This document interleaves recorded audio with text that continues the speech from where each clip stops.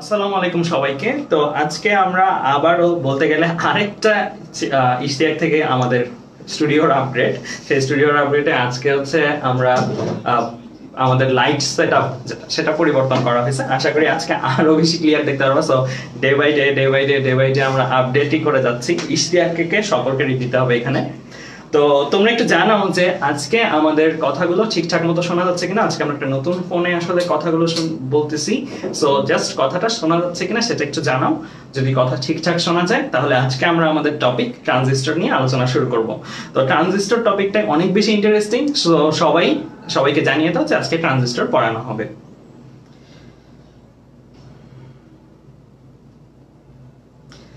তো ওহিদুল ইসলাম লিখছে আসসালামু আলাইকুম, শিপন চৌধুরী নমস্কার দিয়েছে, অর্ণব দাস আদাব দিয়েছে, মেমুশি দিয়েছে আসসালামু আলাইকুম, গুড ইভিনিং সবাইকে।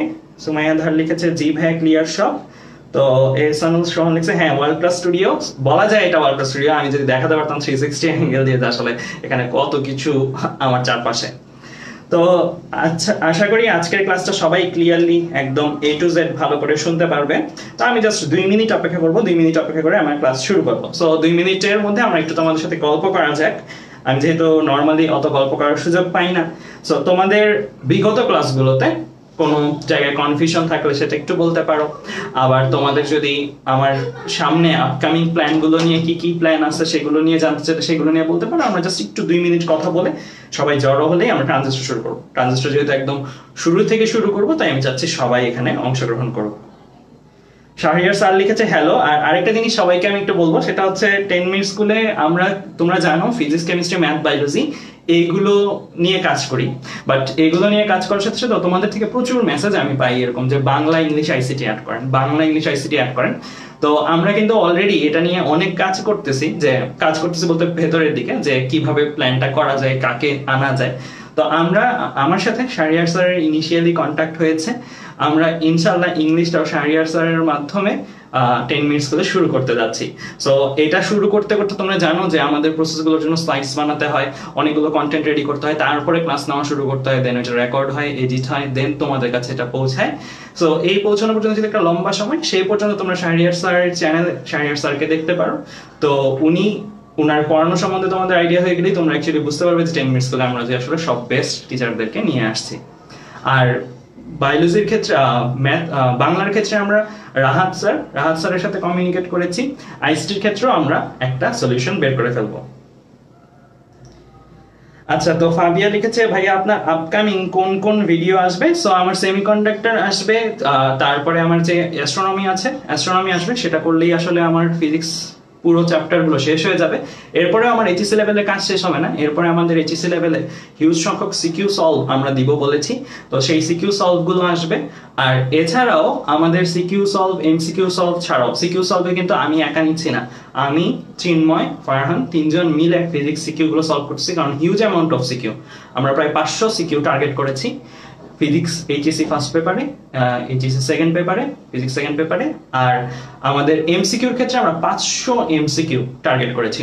সো প্রত্যেক পেপারে 500 করে MCQ, that means huge. So এই প্রবলেমগুলো আমরা এর জন্য করছি যে আমাদের টেস্ট পেপার সলভ সেটা আমাদের মাধ্যমেই করতে পারি। তোমরা আমার বেসিক ক্লাসগুলো করার পরে তোমাদের কোথাও যেতে হবে না, যেন তোমরা আমাদের মধ্যে থেকেই বাকি ওই সিকিউ সলভ, এমসিকিউ সলভগুলো করলে যেন তোমরা একদম বোর্ডে টপার হতে পারো। সেই লেভেলের প্রস্তুতির জন্যই আমরা আসলে এই কন্টেন্টগুলো বানাচ্ছি।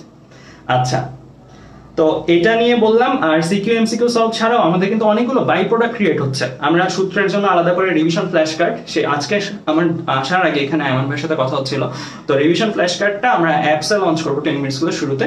আর এই লঞ্চিংটা হবে জানুয়ারির 1 তারিখে আমরা টার্গেট করতেছি। যেহেতু ডিসেম্বরের মধ্যে এখানে অ্যাপসটা রেডি হওয়ার একটা ব্যাপার আছে, অ্যাপস রেডি হয়ে যাবে ডিসেম্বরের মধ্যে, দেন জানুয়ারির 1 তারিখের মধ্যে এটা লঞ্চ করার জন্য কথা হয়েছে।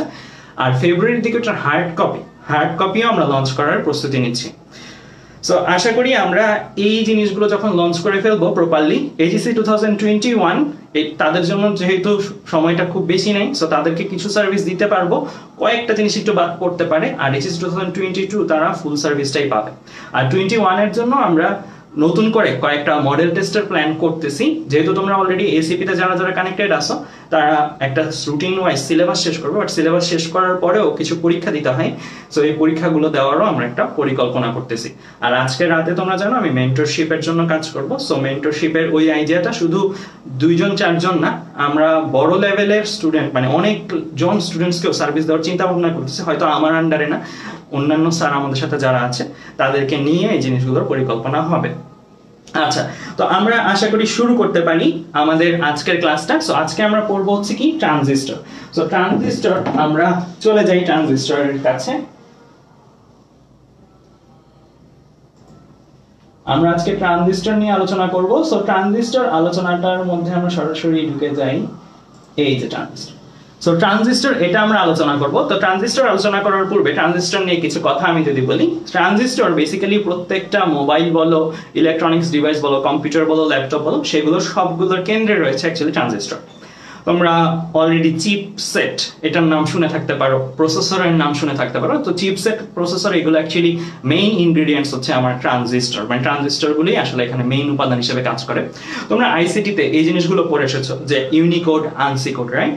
এই ইউনিকোড, আনসি-কোডে তোমরা যে জিনিসগুলো পড়ছো সেগুলোর মধ্যে এক একটা লেটার, এক একটা ইমেজ বা প্রত্যেকটা পিক্সেলের জন্য আলাদা আলাদা করে কোড ছিল। এরকম 1001, 1001, 1001, 1010 এরকম টাইপের তোমরা কি অনেকগুলো কোড পড়েছো, আনসি কোড। এক একটা বর্ণের জন্য এক একটা কোড ছিল। এই যে কোডগুলা, এই কোডগুলা তো হচ্ছে আমরা কিভাবে অ্যাকচুয়ালি কম্পিউটারকে লার্ন করাই সেই জিনিসটা, তাই? কিন্তু কম্পিউটার তো একটা যন্ত্র, আর যন্ত্র তো একটা জিনিস দিয়ে তৈরি, আর সেই জিনিসটাকে সেই জিনিসটাই মেইন ইনগ্রেডিয়েন্টসটা যদি বলি সেটা হচ্ছে ট্রানজিস্টর। বেসিক্যালি এই যে 1 মানে সুইচ অন আমরা বলি, 0 মানে সুইচ অফ আমরা বলি। এই 1টা আসলে সুইচ অনটা করে কে? ট্রানজিস্টর। এই সুইচ অফটা করে কে? ট্রানজিস্টর। সো আমরা এই জিনিসগুলো নিয়ে কিন্তু কাজ করব। তুমি চিন্তা করে দেখো, আমাদের বাসা বাড়িতেও সুইচ আছে, রাইট? সবার বাসা বাড়িতে সুইচ আছে। এই সুইচটা তুমি ক্লিক করে অন করতে পারো, অফ করতে পারো। এখন কম্পিউটারে তুমি এ লিখতে চাও, ধরো সাপোজ এ লিখতে চাও, তোমরা জানো এর জন্য কোড হচ্ছে 1001, 1001। তো এই কোডটা তোমরা রান করতে চাচ্ছ। সো এই কোডটা তুমি কম্পিউটারকে জানাবে কিভাবে? তুমি তার মানে কি, তোমার কাছে সামনে 8টা সুইচ আছে, 8টা সুইচের মধ্যে তুমি একটাতে অন, একটাতে of, of, on, of, of, of, on, এইভাবে যদি তুমি বারবার একটা এ লিখতে যদি তোমার 8 বার সুইচ চাপতে হয়, তাহলে চিন্তা করে দেখো কত কষ্টকর না ব্যাপারটা। বাট কিবোর্ডে আমরা কি করি, একবার এ ক্লিক করি, এ আমার লেখা চলে আসে। সো এই যে একবার ক্লিক করে আমি এট এ টাইম 8টা সুইচকে অন অফের ব্যাপারটা করে ফেললাম। এই জিনিসগুলোই আসলে কি ট্রানজিস্টর দিয়ে তৈরি, লজিক গেটে হয়। লজিক গেট সম্বন্ধে তোমরা আইসিটিতে পড়েছো। আর লজিক গেট তৈরি হচ্ছে কি দিয়ে? ট্রানজিস্টর, ডায়োড, এই জিনিসগুলো দিয়ে। সো আমরা কিন্তু বুঝতে পারতেছি যে আমরা ফিজিক্সে যেখানে শেষ করি পড়াটা, সেইখান থেকে আইসিটির পড়াটা শুরু হয়। মানে আইসিটি হচ্ছে অ্যাপ্লাই, আমরা কম্পিউটারকে কিভাবে লার্ন করাবো, আর এই জিনিসটা তৈরি কিভাবে, এই তৈরিটাই আমরা এখানে দেখতেছি। যে 1 কিভাবে আসলে 1, 0 কিভাবে আসলে 0, মানে আমরা 1কে কেন সুইচ অন বলছি আর সুইচ অনটা কিভাবে হচ্ছে, এটাই ট্রানজিস্টরে আমরা পড়বো। দ্যাট মিনস আমরা আজকে যে পড়াটা পড়তেছি, আজকে থেকে যে পড়াটা শুরু করতেছি, সেটা আমাদের বাস্তব জীবনের পুরো মডার্ন সায়েন্স বা পুরো আমাদের যে মডার্ন টেকনোলজি, এই টেকনোলজিটাকে পুরোটাকেই নিয়ন্ত্রণ করছে। প্রত্যেকটার হার্টে রয়ে আছে কি আমার ট্রানজিস্টর। দ্যাট মিনস এটাকে আমি বলতে পারি ব্রেইন। মানুষের মাথায় যেমন ব্রেন থাকে, ব্রেন থেকে আমরা বিভিন্ন আমাদের অ্যাকশন, আমি হাতটা নাড়াবো কিনা, আমি কোনো কিছুর স্বাদ গ্রহণ করবো কিনা, এই ডিসিশনগুলো আসে। তেমনি আমাদের ট্রানজিস্টর থেকেও কম্পিউটারে বা মোবাইলে আমরা যেই ইনপুটগুলো দিচ্ছি, সেই ইনপুটগুলোর ডিসিশনগুলো বা লেখাগুলো আসে বা কোনো ছবি আসে। সো প্রত্যেকটা জিনিসই আসলে এই ট্রানজিস্টর দ্বারাই নিয়ন্ত্রিত। দ্যাট মিনস আমাদের আজকের এই পড়াটা যদি তুমি ওইভাবে চিন্তা করো যে আমরা আজকের পড়াটা পড়ছি, এটা বাস্তব জীবনে খুবই বেশি প্রয়োগ আছে, তাহলে তোমাদের কাছে পড়াটা মজা লাগবে। সো আমি এটাই বলবো যে তোমরা চিন্তাটা করবে এইভাবে যে আজকে আমরা যেটা পড়তেছি সেটাই হচ্ছে আমাদের আধুনিক যে টেকনোলজি, সেই টেকনোলজিগুলোর গোড়া। তো চলো আমরা ট্রানজিস্টর শুরু করি। ট্রানজিস্টর শুরু করার জন্য আমরা কিন্তু অলরেডি পি টাইপ পড়েছি, এন টাইপ পড়েছি, সেমিকন্ডাক্টরের দুইটা এক্সট্রিনসিক টাইপ, আমরা ডায়োড পড়েছি। ট্রানজিস্টর নাথিং বাট এই পি টাইপ, এন টাইপ জিনিসগুলো নিয়েই তৈরি। সো আমরা যদি দেখি, ট্রানজিস্টরটা 3 প্রান্ত বিশিষ্ট ক্ষুদ্র অর্ধ পরিবাহী যন্ত্র। এটার ডেফিনিশন যদি আসে, এতটুকু লিখবো, জাস্ট এতটুকু। ট্রানজিস্টর দেখতে কেমন? বাস্তবে এটা দেখতে এরকম। তোমরা যদি কোনো যন্ত্র ভাঙো, তোমাদের মোবাইল বা কিছু যদি ভেঙে যায়, তোমরা মাদারবোর্ড দেখবা। সো এই মাদারবোর্ডের মধ্যে তোমরা অনেকগুলো কি এরকম টাইপের ছোট ছোট ছোট ছোট 3 মাথা বিশিষ্ট যন্ত্র দেখবা। এটা দেখতে এক এক কোম্পানির এক এক রকম হতে পারে, ভিন্ন রকমের ভাবে তৈরি হতে পারে, কারণ ট্রানজিস্টরের মধ্যে টাইপ আছে। আমি জাস্ট একটা টাইপ ট্রানজিস্টরকে এখানে এনে দেখাচ্ছি। তো আমরা ট্রানজিস্টরকে যদি প্রকারভেদ করি, ট্রানজিস্টর দুই রকমের, তো মূলত দুই রকমের ট্রানজিস্টর হচ্ছে, একটা বিজিটি ট্রানজিস্টর আর একটা হচ্ছে এফইটি ট্রানজিস্টর। তো আমরা বিজিটি ট্রানজিস্টর হচ্ছে বাইপোলার জাংশন ট্রানজিস্টর, আর এটা হচ্ছে কি ফিল্ড ইলেকট্রিক ট্রানজিস্টর। সো এখন এই বিজিটি আর এফইটি সবগুলোই কি আমাদের পড়তে হবে এইচএসসি লেভেল? না, এইচএসসি লেভেলে আমাদের সিলেবাসটা অনেক সহজ। সেটা কি, আমরা এইচএসসি লেভেলে শুধু এতটুকু অংশ নিয়ে আলোচনা করব, জাস্ট এতটুকু। দ্যাট মিন্স আমরা ট্রানজিস্টরের বাইপোলার জাংশন যে ট্রানজিস্টর যেগুলো আছে, পিএনপি আর এনপিএন টাইপ, সেই ট্রানজিস্টরগুলি আমাদের আলোচনা করব। বাট বলে রাখলাম, ট্রানজিস্টর কিন্তু এটা ছাড়াও আরো অন্য প্রকারেরও সম্ভব। সো আমাদের এইটা সিলেবাসে নেই, সিলেবাসের বাইরে এটা আলোচনা। ইনফ্যাক্ট এই জিনিসটা আমি আমাদের বই থেকে না, বরং হায়ার লেভেল থেকে নিয়ে এসেছি। তো আমাদের ট্রানজিস্টরে তাহলে কোন প্রকারটা নিয়ে আমরা আলোচনা করবো? বিজিটি টাইপ অফ ট্রানজিস্টর, অর্থাৎ বাইপোলার জাংশন ট্রানজিস্টর নিয়ে আমরা আলোচনা করব। এটাকে দুই ভাগে ভাগ করা যেতে পারে, পিএনপি, এনপিএন। তোমরা জানোই অলরেডি পি টাইপ ট্রানজিস্টর কি, পি টাইপ সেমিকন্ডাক্টর কি, এন টাইপ সেমিকন্ডাক্টর কি, পি টাইপ কি। দ্যাট মিন্স এখানে বোঝা যাচ্ছে বিজিটি পিএনপিটা তৈরি হবে পি টাইপ একটা, এন টাইপ একটা, পি টাইপ আরেকটা। এইভাবে যদি তাদেরকে যুক্ত করি, বাইপোলার জাংশন আরেক ট্রানজিস্টর আরেকটা তৈরি হবে কিভাবে? N type, P type, N type, এভাবে যদি তৈরি করি, তাহলে এটা কি টাইপের সেমিকন্ডাক্টর? বিজিটি টাইপের সেমিকন্ডাক্টর। সো আমরা চলো দেরি না করে বিজিটি টাইপের সেমিকন্ডাক্টরে চলে আসি।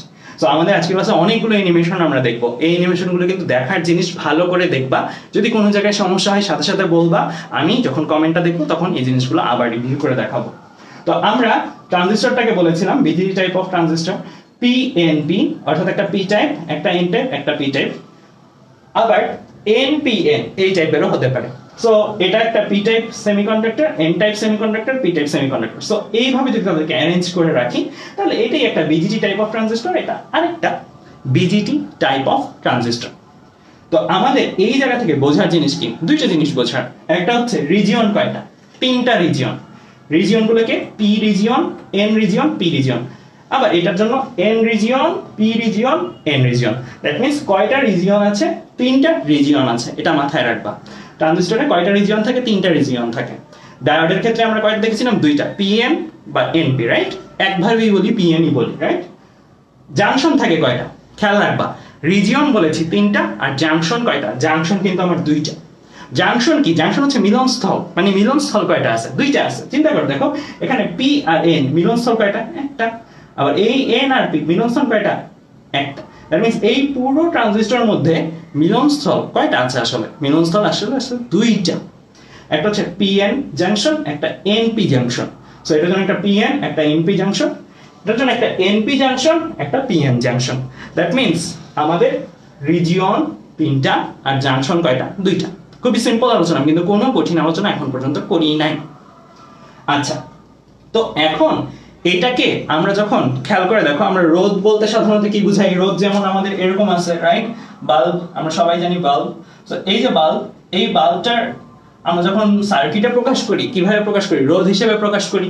সো সেই রোধ হিসেবে আমরা কি এইভাবে প্রকাশ করি, তাই না? আমরা এইটা সার্কিটে আঁকি না, আমরা সার্কিটে আঁকি কোনটা? এটা, ঠিক আছে? সিম্বল, এটা হচ্ছে সিম্বল। তো আমাদের এখানে যে জিনিসটা আছে, এটা হচ্ছে তার ব্লক ডায়াগ্রাম আমরা বলি, এটাকে আমরা বলি ব্লক ডায়াগ্রাম। বাট ব্লক ডায়াগ্রামটা আমরা সার্কিটে আঁকবো না। সার্কিটে এত বড় ব্লক ডায়াগ্রামটা আসলে আঁকার সুযোগ সম্ভাবনা আমরা রাখি না, কারণ এটা আসলে অনেকগুলো জিনিস আমাদের কাছে একবারে আঁকতে হবে। তো সেটাকে আমরা একটা কিসে প্রকাশ করব? সিম্বলে নিয়ে আসবো, সংকেতে প্রকাশ করব। এই সংকেতটা বোঝাটা খুবই জরুরি। পিএনপির জন্য সংকেতটা কেমন, এনপিএন এর জন্য সংকেতটা কেমন, সেটা বোঝাটা খুবই জরুরি। এটা খুব ভালো করে বোঝো এই জায়গাটা দিয়ে। আমরা প্রথমত যদি দেখি, আমাদের এই পিএনপি, এটার কয়েক নাম দিতে হবে আমাদের। আমি তো বলেছি P type, N type, P type নিয়ে তৈরি, বাট এটাও পি টাইপ, এটাও পি টাইপ হলেও তাদের দুইজনের ভিন্ন নাম। ভিন্ন নামটা কেন? একটা জিনিস কি খেয়াল করে দেখছো? এইটার তুলনায় এটা একটু বড় আমি রাখছি, আবার এইটার তুলনায় এটা একটু বড় আমি রাখছি, শুধু সাইজগত তফাৎ না। একটা পি এখানে একটু ছোট, একটা পি এখানে একটু বড়, শুধু সাইজের কারণে আমি নামটা বড় করিনি। আরেকটা জিনিসও আছে, ডোপিং, যেটা আমরা পরের সাইডে দেখছি। ডোপিংটা কি ছিল? ডোপিংটা ছিল পাওয়ার বাড়িয়ে দেওয়া, রাইট? আমরা বহির্জাত বাইরে থেকে ভেজালযুক্ত কিছু ম্যাটেরিয়ালস নিয়ে আসবো ট্রানজিস্টরে, নিয়ে আসার পরে তার পাওয়ারটা কি করব? বাড়িয়ে দিব। তো এইটাতে আমরা ডোপিং বেশি করি, এইটাতে আমরা ডোপিং কম করি। এটা নিয়ে লেখা আছে, পরের পেজে লেখা আছে, এটা আমি বাড়তি করে বলতেছি না। তো আমার যে বলার কথা সেটা হচ্ছে কি, এটাও পি, বাট আমরা তাদেরকে ভিন্ন নামে ডাকবো। যেটা তুলনামূলক ছোট সেটাকে আমরা নিঃসারক বা এমিটার বলবো। কেন নিঃসারক বা এমিটার নামে ডাকা হচ্ছে এটাও পরের স্লাইডে আছে। যেটা মাঝখানে মানে যেটা স্যান্ডউইচের মতন মাঝখানে থাকবে, বার্গারের মতন মাঝখানে থাকবে, সেটা হচ্ছে আমার পিট বা বেস ইংলিশে বললে। আর যেটা বড় তুলনামূলক, একই তো দুইটা উপাদান, তাই না? পি টাইপের সেমিকন্ডাক্টর এখানে দুইটা, এন টাইপের সেমিকন্ডাক্টর এখানে দুইটা, বাট একটা ছোট একটা তুলনামূলক বড়। যেটা বড় সেটা সংগ্রাহক, যেটা ছোট সেটা নিঃসারক। এখানেও তাই, যেটা ছোট সেটা নিঃসারক, নিঃসারক মানে কি নিঃসরণ করবে, কিছু ছেড়ে দিবে। আর কালেক্টর মানে কি যেটা সংগ্রহ করবে, কিছু সে তার কাছে নিবে। সো যেটা বড় সেটা তার কাছে নেয়, আর যেটা নিঃসারক সেটা ছেড়ে দেয়। আপাতত নামটা জাস্ট জানা রাখো, পরে আমরা আসলে এক্সপ্লেইন করব যে কেন এটা বড়, কেন এটা সংগ্রাহক, কেন এটা ছোট, কেন এটা নিঃসারক। আবার বলেছি কেন এটাতে ডোপিং বেশি, কেন এটাতে ডোপিং কম। এগুলোর প্রত্যেকটারই আলাদা আলাদা ব্যাখ্যা আমরা পরের স্লাইডগুলোতে করবো, আজকের পুরো ক্লাসটাতে কভার হয়ে যাবে। তো আমরা এই যে আলোচনাটা দেখলাম এখন পর্যন্ত, তিনটা রিজিয়নের নামও করে ফেললাম। আমরা শুধু পিএনপি তেই আবদ্ধ থাকলাম না, নামও করে ফেললাম। আমরা জানি এখন কোনটা নিঃসারক, কোনটা সংগ্রাহক, কোনটা পিট। আচ্ছা, এখন এই জিনিসটা কি দেখেছি আমি? ব্লক ডায়াগ্রাম বা গঠন দেখেছি, তাই না? তো এখন আমরা যে জিনিসটা দেখবো সেটা হচ্ছে তার সিম্বল। তো সিম্বলটার জন্য আমরা প্রথমতই পিট বা বেইজের সিম্বলটা দেবো। একটু চিন্তা করে দেখা তো, বেইজের সিম্বলটা আমি দিয়েছি অলরেডি, বেইজের সিম্বলটা দিয়েছি আমি। কি একটা জাস্ট মনে হচ্ছে না টি? হ্যাঁ, একটা টি এর মতন সাইনটা, টিটা আমি একটু বাঁকা করে দিছি, রাইট? একটা টি এর মতন সিম্বল হচ্ছে কার? বেইজের। এটা মাথায় রাখো, আমি কিন্তু এগুলো পড়া ধরবো যে বেইজের সিম্বলটা কিসের মতন, টি এর মতন। এই সিম্বলগুলো মাথায় রাখা খুবই জরুরি, কারণ আমরা আজকের ক্লাস বাদে পরের ক্লাসে যখন জটিল সার্কিট পড়বো, তো জটিল সার্কিট যখন পড়বো তখন কিন্তু আমাদের এত ছোট আলোচনাগুলো মাথায় রাখতে হবে। মাথায় না রাখলে কি হবে, আমরা বুঝবো না আসলে কোনটা কি। ঠিক আছে? সো আমি বেসটার সিম্বলটা আপাতত দিয়েছি, এটা কি টি এর মতন, মাথায় রাখবা টি এর মতন। এখন আমি এমিটার আর কালেক্টর এই দুইটার সিম্বল দেব। এই দুইটা যেহেতু একই টাইপের, তুমি দেখতেই পাচ্ছ পি এটাও পি এটাও। আবার এই ক্ষেত্রে চিন্তা করলে এন এটাও এমিটারও যা কালেক্টরও তা, মানে টাইপ অফ সেমিকন্ডাক্টর তো একই।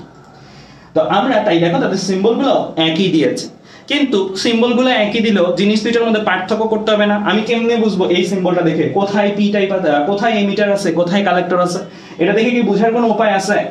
উপরে কালেক্টর নাকি নিচে কালেক্টর, উপরে এমিটার নাকি নিচে এমিটার? জিনিস দুইটা একই, তাই সিম্বল একই দিলাম, বাট দেখে তো বুঝতে হবে, তাই না? এই দেখে বোঝার জন্য আমরা যেটা করব সেটা হচ্ছে আমরা একটা অ্যারো ইউজ করব, তড়িৎ প্রবাহের দিকের অ্যারো ইউজ করব। আর এই অ্যারোটা আমরা কার সাথে যুক্ত করব? অ্যারোটা আমরা সব সময়, আবারও বলি, অ্যারোটা আমরা সব সময় পার্থক্য করার জন্য এমিটারের গায়ে ইউজ করব। তড়িৎ প্রবাহের দিকটা আমরা সব সময় এমিটারের গায়ে ইউজ করব। কেন? যদি না ইউজ করি তাহলে এমিটার দেখতে যা, কালেক্টর দেখতে তাই। আমরা তফাৎ করতে পারতেছি না, আমরা সিম্বল দেখে বুঝতে পারতেছি না কোনটা এমিটার কোনটা কালেক্টর। সো আমরা একটা অ্যারো ইউজ করব। অ্যারোটা কি? তড়িৎ প্রবাহের দিক। এটা আমার দুইটা পারপাস ফিল আপ করে।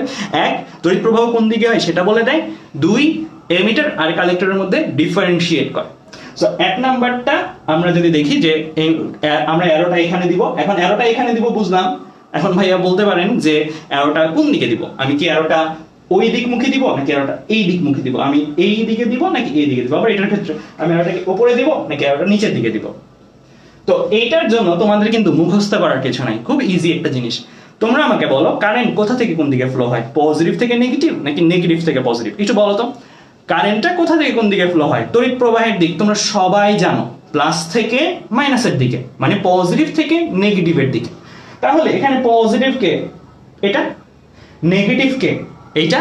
সো পজিটিভ থেকে নেগেটিভের দিকে ফ্লো হবে। তাহলে এই জায়গায় যদি আমি এটা পিএনপি ট্রানজিস্টর বলি এটাকে, তাহলে এখানে পিএনপি ফ্লোটা কোন দিকে হবে? পি থেকে এন এর দিকে। তাহলে এখানে অ্যারোটা দেখো, অ্যারোটা কোথায় দিছি আমি? অ্যারোটা আমি এমিটারের গায়ে দিছি, আর এটা আসলে কোন দিকে? পি থেকে এন এর দিকে। সো পি থেকে এন এর দিকে আমার অ্যারোটা যাবে। সো আমি কয়েকটা কথা কিন্তু বলছি, প্রথম থেকে আবার রিভিউ করি। আমরা প্রথমে বেইজ আঁকছি। বেইজ কি? শুধুমাত্র একটা টি সাইন, ঠিক আছে? এরপরে আমরা কি আঁকবো? এমিটার আর কালেক্টর আঁকবো। এমিটার আর কালেক্টর দুইটা একই জিনিস, তাই আঁকাও একই। আঁকাটা জাস্ট এইরকম ভি এর মতন দেখতে একটা, ঠিক আছে? দুইটা মিলায় একটা ভি এর মতন দেখতে। তো আমরা এমিটার আর কালেক্টর রাখছি। আঁকার পরে দেখলাম যে এমিটার আর কালেক্টর তো এক হয়ে যাচ্ছে, পার্থক্য করতে হবে। পার্থক্য করার জন্য আমরা বলছি যে আমরা একটা অ্যারো সাইন দিব। অ্যারো সাইনটা কার? তড়িৎ প্রবাহের দিকে। অ্যারো সাইনটা যার গায়ে যুক্ত থাকবে সেই আমার এমিটর। আমরা কালেক্টরে অ্যারো সাইন দিব না, আমরা এমিটরের গায়ে অ্যারো সাইন দিব। এখন এমিটরের গায়ে অ্যারো সাইন দিব বুঝলাম, এখন অ্যারোটা কোন দিকে? অ্যারোটার জন্য আমাদের মুখস্থ করার কিছু নাই। আমার যদি ট্রানজিস্টরটা হয় পিএনপি টাইপের, দ্যাট মিন্স পি থেকে এন এর দিকে কারেন্টটা ফ্লো হয়, তাহলে কারেন্টটা কোন দিকে যাবে? এমিটার থেকে বেজের দিকে যাবে। এই ট্রানজিস্টরটার জন্য কারেন্টটা কোন দিকে যাবে? পি থেকে এন এর দিকে। তার মানে এটা যদি আমার এমিটার হয়, এটা যদি আমার বেজ হয়, তাহলে কারেন্ট ফ্লোটা এই দিক থেকে এই দিকে, রাইট? এই দিক থেকে এই দিকে কারেন্টটা ফ্লো হবে। তো আমার অ্যারোটা তার মানে দেখো এইরকম। তো এই পর্যন্ত আশা করি বুঝাতে পারছি। তাহলে ওইটার ক্ষেত্রে বলো তো অ্যারোটা কোন দিকে হবে? এই ক্ষেত্রেও তো এটা আমার ট্রানজিস্টরের সিম্বল, বাট আমি বলছি এমিটারের গায়ে অ্যারো দিতে হবে। এখন অ্যারোটা কোন দিকে দিব আমি? নিচে থেকে উপরের দিকে নাকি উপর থেকে নিচের দিকে? খেয়াল করে দেখো আমার ট্রানজিস্টর থেকে এনপিএন, আমরা জানি পি থেকে এন এর দিকে ফ্লো হয়, রাইট? সো পি থেকে এন এর দিকে, দ্যাট মিন্স এখানে বেস থেকে এমিটারের দিকে ফ্লো হবে, দ্যাট মিন্স এমিটারের ফ্লোটা বাইরে বের হবে, রাইট? এখান থেকে বাইরে বের হবে ফ্লোটা। সো আমাদের সিম্বলটা হবে কিরকম তাহলে? এই রকম। সো আমাদের এখনো আঁকা শেষ হয় নাই, একটা ছোট্ট অংশ বাকি আছে। এই পর্যন্ত আমরা বুঝছি, এখন আমরা তফাৎ করতে পারি, তাই না? এখন আমরা তফাৎ করতে পারতেছি, কিন্তু এখন আমরা জানি যে কোনটা পিএনপি কোনটা এনপিএন। এটা আমার পিএনপি। যদি আমি অ্যারোটা ভেতরের দিকে দেখি, আমার চট করে বুঝে যেতে হবে এটা একটা পিএনপি টাইপের ট্রানজিস্টর। আমি যদি অ্যারোটা বাইরের দিকে দেখি, আমার চট করে বুঝে যেতে হবে এটা একটা এনপিএন টাইপের ট্রানজিস্টর। অ্যারোটা যার গায়ে লাগানো সে হচ্ছে এমিটার। এখন এই পর্যন্ত আমার সিম্বলটা হয়নি, একটু ছোট্ট অংশ বাকি আছে। ওই ছোট্ট অংশটা বেসিক্যালি একটা সৌন্দর্য বর্ধন টাইপের চিন্তা করতে হবে, মানে একটা রুলস এর মতো চিন্তা করতে হবে। সেই সৌন্দর্য বর্ধনের অংশটা হচ্ছে জাস্ট একটা গোল্লা দিয়ে দিবা, একটা বৃত্ত দিয়ে দিবা। এই পর্যন্ত আঁকার পরে একটা গোল্লা দিয়ে দিছো, তাহলে কি তোমার ট্রানজিস্টরের চিহ্ন দেওয়া শেষ। তাহলে এখন বন্ধুরা তোমাকে যদি এটা না দিতাম, শুধু এই জিনিসটা দেখাইতাম, এটা না দিলাম, এটা না দিয়ে শুধু এই জিনিসটা দেখালাম, তুমি বুঝবা না এটা কি টাইপের ট্রানজিস্টর, পিএনপি টাইপের ট্রানজিস্টর। বেস কোনটা? বেস হচ্ছে এটা। কালেক্টর কোনটা? কালেক্টর এটা। কেন এটাকে কালেক্টর বলছি? কারণ এটার গায়ে অ্যারো নেই। এটা এমিটার। কেন এটাকে এমিটার বলতেছি? কারণ এটার গায়ে অ্যারো আছে।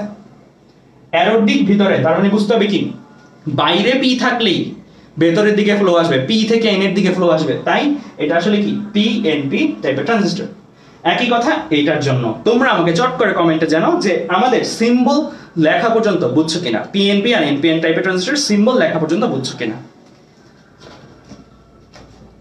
তো তোমরা জানো যে সিম্বল লেখা পর্যন্ত বুঝছো কিনা, কারণ আমরা যখন পরবর্তীতে কাজ করবো তখন কিন্তু আমাদের এত ব্যাখ্যা করতে পারবো না কোনটা পিএনপি কোনটা এনপিএন। আমরা জাস্ট এটা আঁকবো, আঁকার পরে সার্কিট ড্র করবো, সার্কিট ড্র করে আমরা হিসাব কিতাব করবো। তো বলো এই পর্যন্ত বুঝছো কিনা? এখন থেকে জাস্ট সিম্বল দেখে কিন্তু তোমাদের চিনে ফেলতে হবে কোনটা পিএনপি টাইপের ট্রানজিস্টর, কোনটা এনপিএন টাইপের ট্রানজিস্টর। সো এই পর্যন্ত আশা করি বুঝতে পারছো। আচ্ছা একটা মিনিট একটু।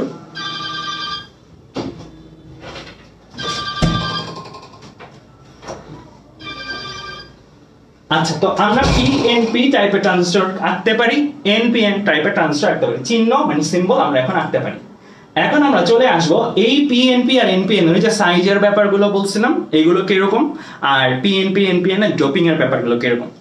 তো আমরা অলরেডি বলছি যে কালেক্টরটা তুলনামূলক বড়, কালেক্টরটা তুলনামূলক বড়, এটা পিএনপি টাইপের ট্রানজিস্টর হোক বা এনপিএন টাইপের ট্রানজিস্টর হোক। আচ্ছা, তো আমাদের গঠন অনুসারে দেখাই যাচ্ছে সংগ্রাহক বা কালেক্টরটা সবার বড়, নিঃসারকটা মাঝারি মানে তিনজনের মধ্যে মাঝারি, আর ছোটকে সবচেয়ে পিকটা মানে বেসটা। সো সাইজ অনুসারে আমাদের ট্রানজিস্টরগুলো এইভাবেই তৈরি। কেন এইভাবে তৈরি? কারণ আমরা যখন আজকে বাদে কালকের ক্লাসটা করব, কালকের ক্লাসে আমরা দেখব যে এইভাবে তৈরি করার জন্যই আমাদের এই একটা ফ্লো অর্জন করা সম্ভব। যদি এইভাবে তৈরি না করতাম তাহলে ওই ফ্লোটা আর অর্জন করা যেত না। এটা একটা জায়গায় কোশ্চেন মার্ক দিয়ে রাখো, এটার উত্তরটা তুমি সামনের ক্লাসে পাবা। সো আমাদের পি টাইপের ব্যবহার করি বা এন টাইপের ব্যবহার করি কালেক্টর বা এমিটারকে মাথায় রাখতে হবে, কালেক্টরকে যেন আমি সাইজে বড় রাখি। আবার আরেকটা জিনিস আমরা করি, সেটা হচ্ছে ডোপিং। ডোপিংটা কি তোমরা জানো? একটা ট্রানজিস্টর যখন একদম সলিড, শুধু সিলিকন দিয়ে ট্রানজিস্টরটা তৈরি, শুধু সিলিকন দিয়ে সেমিকন্ডাক্টর দিয়ে তৈরি, তো ওই সিলিকনটার মধ্যে কি থাকে না, পর্যাপ্ত সংখ্যক হোল থাকে না, পর্যাপ্ত সংখ্যক মুক্ত ইলেকট্রন থাকে না। তাই বলেই আমরা কি করছিলাম, আমরা বহির্জাত ম্যাটেরিয়াল মিশাইছিলাম, আমরা বহির্জাত ত্রিযোজী মিশাইছিলাম, বহির্জাত পঞ্চযোজী মিশাইছিলাম। তারপরেই তো আসলে তৈরি হয়েছিল কি P type N type. So এই পি টাইপ আর এন টাইপে তৈরি হয়েছিল এই বহির্জাত ম্যাটেরিয়ালসটা যে মিশাইছি, এটা কতটুকু মিশাইছি সেই অ্যামাউন্টটাকেই তো আমরা কি বলি ডোপিং এর পরিমাণ। আমরা যদি বেশি মিশাই ভেজাল তাহলে আমরা বলবো ডোপিং বেশি। ডোপিং বেশি হলে কি হয়, যত বহির্জাত ম্যাটেরিয়ালস মিশাবো তত বেশি কি আমার মুক্ত ইলেকট্রন বা হোল তৈরি হবে। তার মানে আমরা যদি বলি কোনো একটা পি টাইপের ডোপিং বেশি, তাহলে বুঝতে হবে এটাতে হোলের পরিমাণ অনেক বেশি। আমরা যদি বলি কোনো একটা এন টাইপের ডোপিং বেশি, ধরো সাপোজ এই যে এন টাইপের ডোপিং বেশি ডোপিং করছি আমি, বেশি ডোপিং মানে বুঝতে হবে এটার মধ্যে ফ্রি ইলেকট্রন মানে মুক্ত ইলেকট্রনের সংখ্যা তুলনামূলক বেশি, অনেক বেশি। ঠিক আছে, সো আমরা এখানে কি দেখতেছি, ডোপিং অনুসারে এমিটার কিন্তু সাইজে বড় ছিল না, সাইজে মাঝারি ছিল। এমিটারটা ডোপিং অনুসারে কি বেশি। দ্যাট মিন্স এটার মধ্যে যত সংখ্যক হোল পাবো, এটার মধ্যে এটা বড় হইলেও তার চেয়ে কম সংখ্যক হোল পাবো, কারণ এটাতে আমি ভেজাল বেশি মিশাইছি। আর যত বেশি ভেজাল মিশাই, বহির্জাত ম্যাটেরিয়ালস মিশাই, তত কি তৈরি হয়, আমার চার্জ ক্যারিয়ার ক্রিয়েট হয়, রাইট। পি টাইপের জন্য তত বেশি হোল ক্রিয়েট হয়, আর এন টাইপের জন্য তত বেশি ফ্রি ইলেকট্রন ক্রিয়েট হয়। তাহলে এই দুইটা তথ্য আমাদের একটু মাথায় রাখতে হবে। এই দুইটা তথ্যের পাশে প্রশ্ন মার্ক দিয়ে রাখো। এই দুইটা তথ্যের উত্তরই তোমরা অ্যাকচুয়ালি কি পেয়ে যাবে, সামনের ক্লাসে একদম ডিটেইলসে পেয়ে যাবে। সামনের ক্লাস পর্যন্ত এই দুইটা তথ্য অ্যানসার পেয়ে যাবে। সো আমরা গঠন অনুসারে এই জিনিসটা মাথায় রাখবো, ডোপিং অনুসারে এই জিনিসটা মাথায় রাখবো। বেসকে আমরা সাইজেও ছোট রাখি, বেসকে আমরা কি করি, আমরা ডোপিং এও কম রাখি। দ্যাট মিন্স এটা সাইজেই যে ছোট তাও না, এটা সাইজে ছোট ছাড়াও এটার মধ্যে আমরা ডোপিং মানে ভেজালও কম মিশাই। ভেজাল কম মিশাইলে কি হইলো, এটার মধ্যে ফ্রি ইলেকট্রনের পরিমাণ খুবই কম, আবার এই পিটটার ক্ষেত্রে হোলের পরিমাণ খুবই কম। তাহলে এই কয়েকটা জিনিস আমাদের একটু মাথায় রাখতে হবে। সো এই কয়েকটা জিনিস হয় বলেই আসলে নামগুলো এইভাবে চলে আসে। এমিটারে ডোপিং বেশি হলে কি, তার চার্জ ক্যারিয়ার বেশি হলে কি হবে, সে চার্জ ছেড়ে দেওয়ার প্রবণতা বেশি বাড়বে। মানে তার মধ্যে যদি বেশি হোল থাকে, সে বেশি হোল ঘনত্ব বেশি হোলগুলার, তার হোলগুলা ছেড়ে দেওয়ার প্রবণতা বাড়বে, কারণ হোলগুলা একদম জমাট হয়ে আছে একটা জায়গায়। সো এমিটারের ডোপিং বেশি, তাই এই এমিটারটার জন্য কি হোল বেশি, আর এই এমিটারটার জন্য কি ফ্রি ইলেকট্রন বেশি। তো আমরা এই এমিটারটার জন্য কথা বলছি, এমিটারের ডোপিং বেশি তাই ফ্রি ইলেকট্রন, প্রথমে এই এমিটারটার কথা বলছি, তারপরে এটা হোল বেশি তাই সে এগুলো কি করে, ছেড়ে দেয়। মানে যদি বেশি থাকে তাহলে কি নিজেরা একটা বিকর্ষণ করে না, তাই ছেড়ে দেওয়ার প্রবণতাটা বেশি থাকে। তাই এমিটারের মধ্যে হোল বেশি থাকে, হোল সে ছেড়ে দিতে চায়। এই এমিটারের মধ্যে ফ্রি ইলেকট্রন বেশি থাকার কারণে সে এটা ছেড়ে দিতে চায়, তাই তার নাম এমিটার। এমিট করে মানে নিঃসরণ করে, ছেড়ে দেয়। আর কালেক্টর কি, সাইজে বড় রাখছি, সাইজে বড় রাখলে কি তার ক্যাপাসিটি বাড়ে, তার নেওয়ার ক্যাপাসিটি বাড়ে, সে নিতে পারে বেশি। সো তাই বলা যায় কালেক্টরের নাম কালেক্টর। কেন, কারণ সে সাইজে বড়, সে বেশি সংখ্যক আধান কি তার মধ্যে ক্যারি করতে পারবে, নিতে পারবে। সো এমিটার আর কালেক্টরের সাইজ অনুসারে কিন্তু তাদের নামগুলোর যথার্থতা আমরা বলতে পারি। তাহলে বন্ধুরা আমরা কিন্তু শিখে গেলাম ট্রানজিস্টরের একদম বেসিক ফান্ডামেন্টাল জিনিসগুলো, ছোট ছোট জিনিসগুলো, যে অ্যাকচুয়ালি কি নিয়ে তৈরি হয়, কিভাবে কি থাকে সেটা। বাট তার কাজ বা ক্রিয়ানীতি আমরা দেখি নাই। সে একসাথে থাকলে কি হয়, ইলেকট্রন আদান হবে না প্রদান হবে, ফ্রি ইলেকট্রনের কি হবে, হোলের কি হবে, সেই জিনিসগুলো নিয়ে কিন্তু আমাদের এখন আলোচনা শুরু হতে যাচ্ছে। সো আমরা চলো চলে যাই আমাদের সেই আলোচনাগুলোতে। তো আমরা অলরেডি বায়াসিং জিনিসটা পড়ছি, আমরা ডায়োডের ক্ষেত্রে বায়াসিং জিনিসটা পড়ছি। ওই ডায়োডের ক্ষেত্রে যখন আমরা বায়াসিং পড়লাম তখন বলছিলাম বায়াসিং হচ্ছে কিছুই না, আমার যেই ডায়োডটাই থাক সেটার সাথে ব্যাটারি কানেক্ট করবো। তো ব্যাটারি যে কানেক্ট করবো সেইটাকেই আমরা বলতাম কি বায়াসিং। বায়াসিং মানে সহজ কথা, এক কথায় যদি উত্তর দিতে চাই সেটা হচ্ছে ব্যাটারির কানেকশন, ব্যাটারিকে আমি কানেক্ট করবো। আমরা এখন করবো ট্রানজিস্টরের বায়াসিং। দ্যাট মিনস ট্রানজিস্টরের সাথে ব্যাটারির কানেকশন।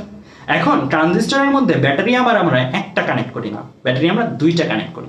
এখন দুইটা ব্যাটারি যে কানেক্ট করি, এই দুইটা ব্যাটারি কানেক্ট করার আবার কিছু রুলস আছে। মানে আমি চাইলে ইচ্ছা মতন ব্যাটারি কানেক্ট করতে পারবো না, আমার কিছু রুলস আছে। যদি আমি ট্রানজিস্টরকে ট্রানজিস্টর হিসেবে কাজ করাইতে চাই, ট্রানজিস্টরকে যদি আমি ট্রানজিস্টর হিসেবে মানে অ্যাজ আ সুইচ অ্যাম্পলিফায়ার, আমি যে শুরু করলাম যে 1001 এই অ্যালগরিদম গুলো যে আমরা আনি, 1 সুইচ অন কিভাবে হয়, 0 সুইচ অফ কিভাবে ট্রানজিস্টরের মাধ্যমে। সো এটা তো আমি ইচ্ছা মতন করতে পারবো না, তাদের মধ্যে একটা পার্টিকুলার অ্যারেঞ্জমেন্ট যদি আমি ব্যাটারি বসাই তাহলেই সেটা সম্ভব। তাই আমরা ট্রানজিস্টরের বায়াসিং এর জন্য দুইটা জিনিস মাথায় রাখি। তো এই দুইটা জিনিস আমরা মেইনলি যে দুইটা জিনিস মাথায় রাখি, সেই দুইটা জিনিস হচ্ছে, প্রথমত আমরা নিঃসারক মানে এমিটার যেটাকে বলতেছি সেটাকে অলওয়েজ ফরওয়ার্ড বায়াসিং এ রাখবো। সেটাকে অলওয়েজ কি করবো, ফরওয়ার্ড বায়াসিং এ রাখবো।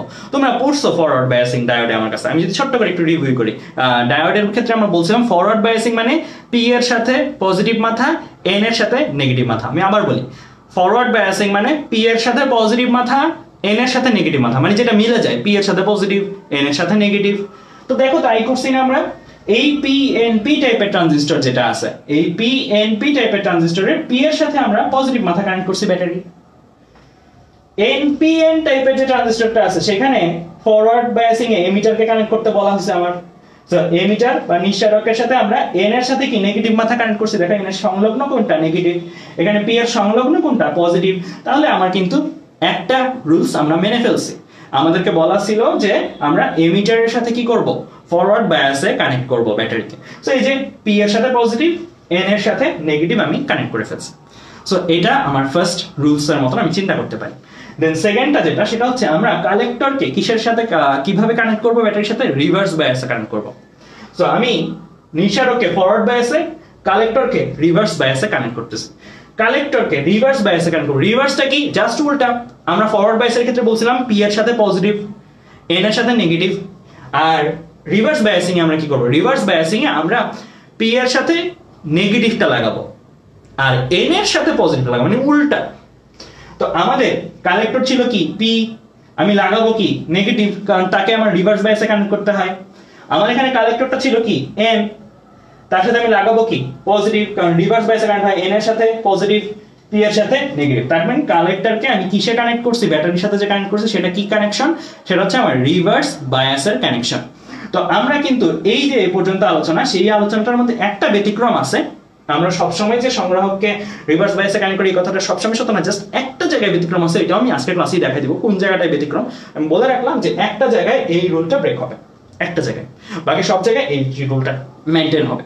যে আমার emitter forward bias, collector reverse bias, emitter forward bias, collector reverse bias.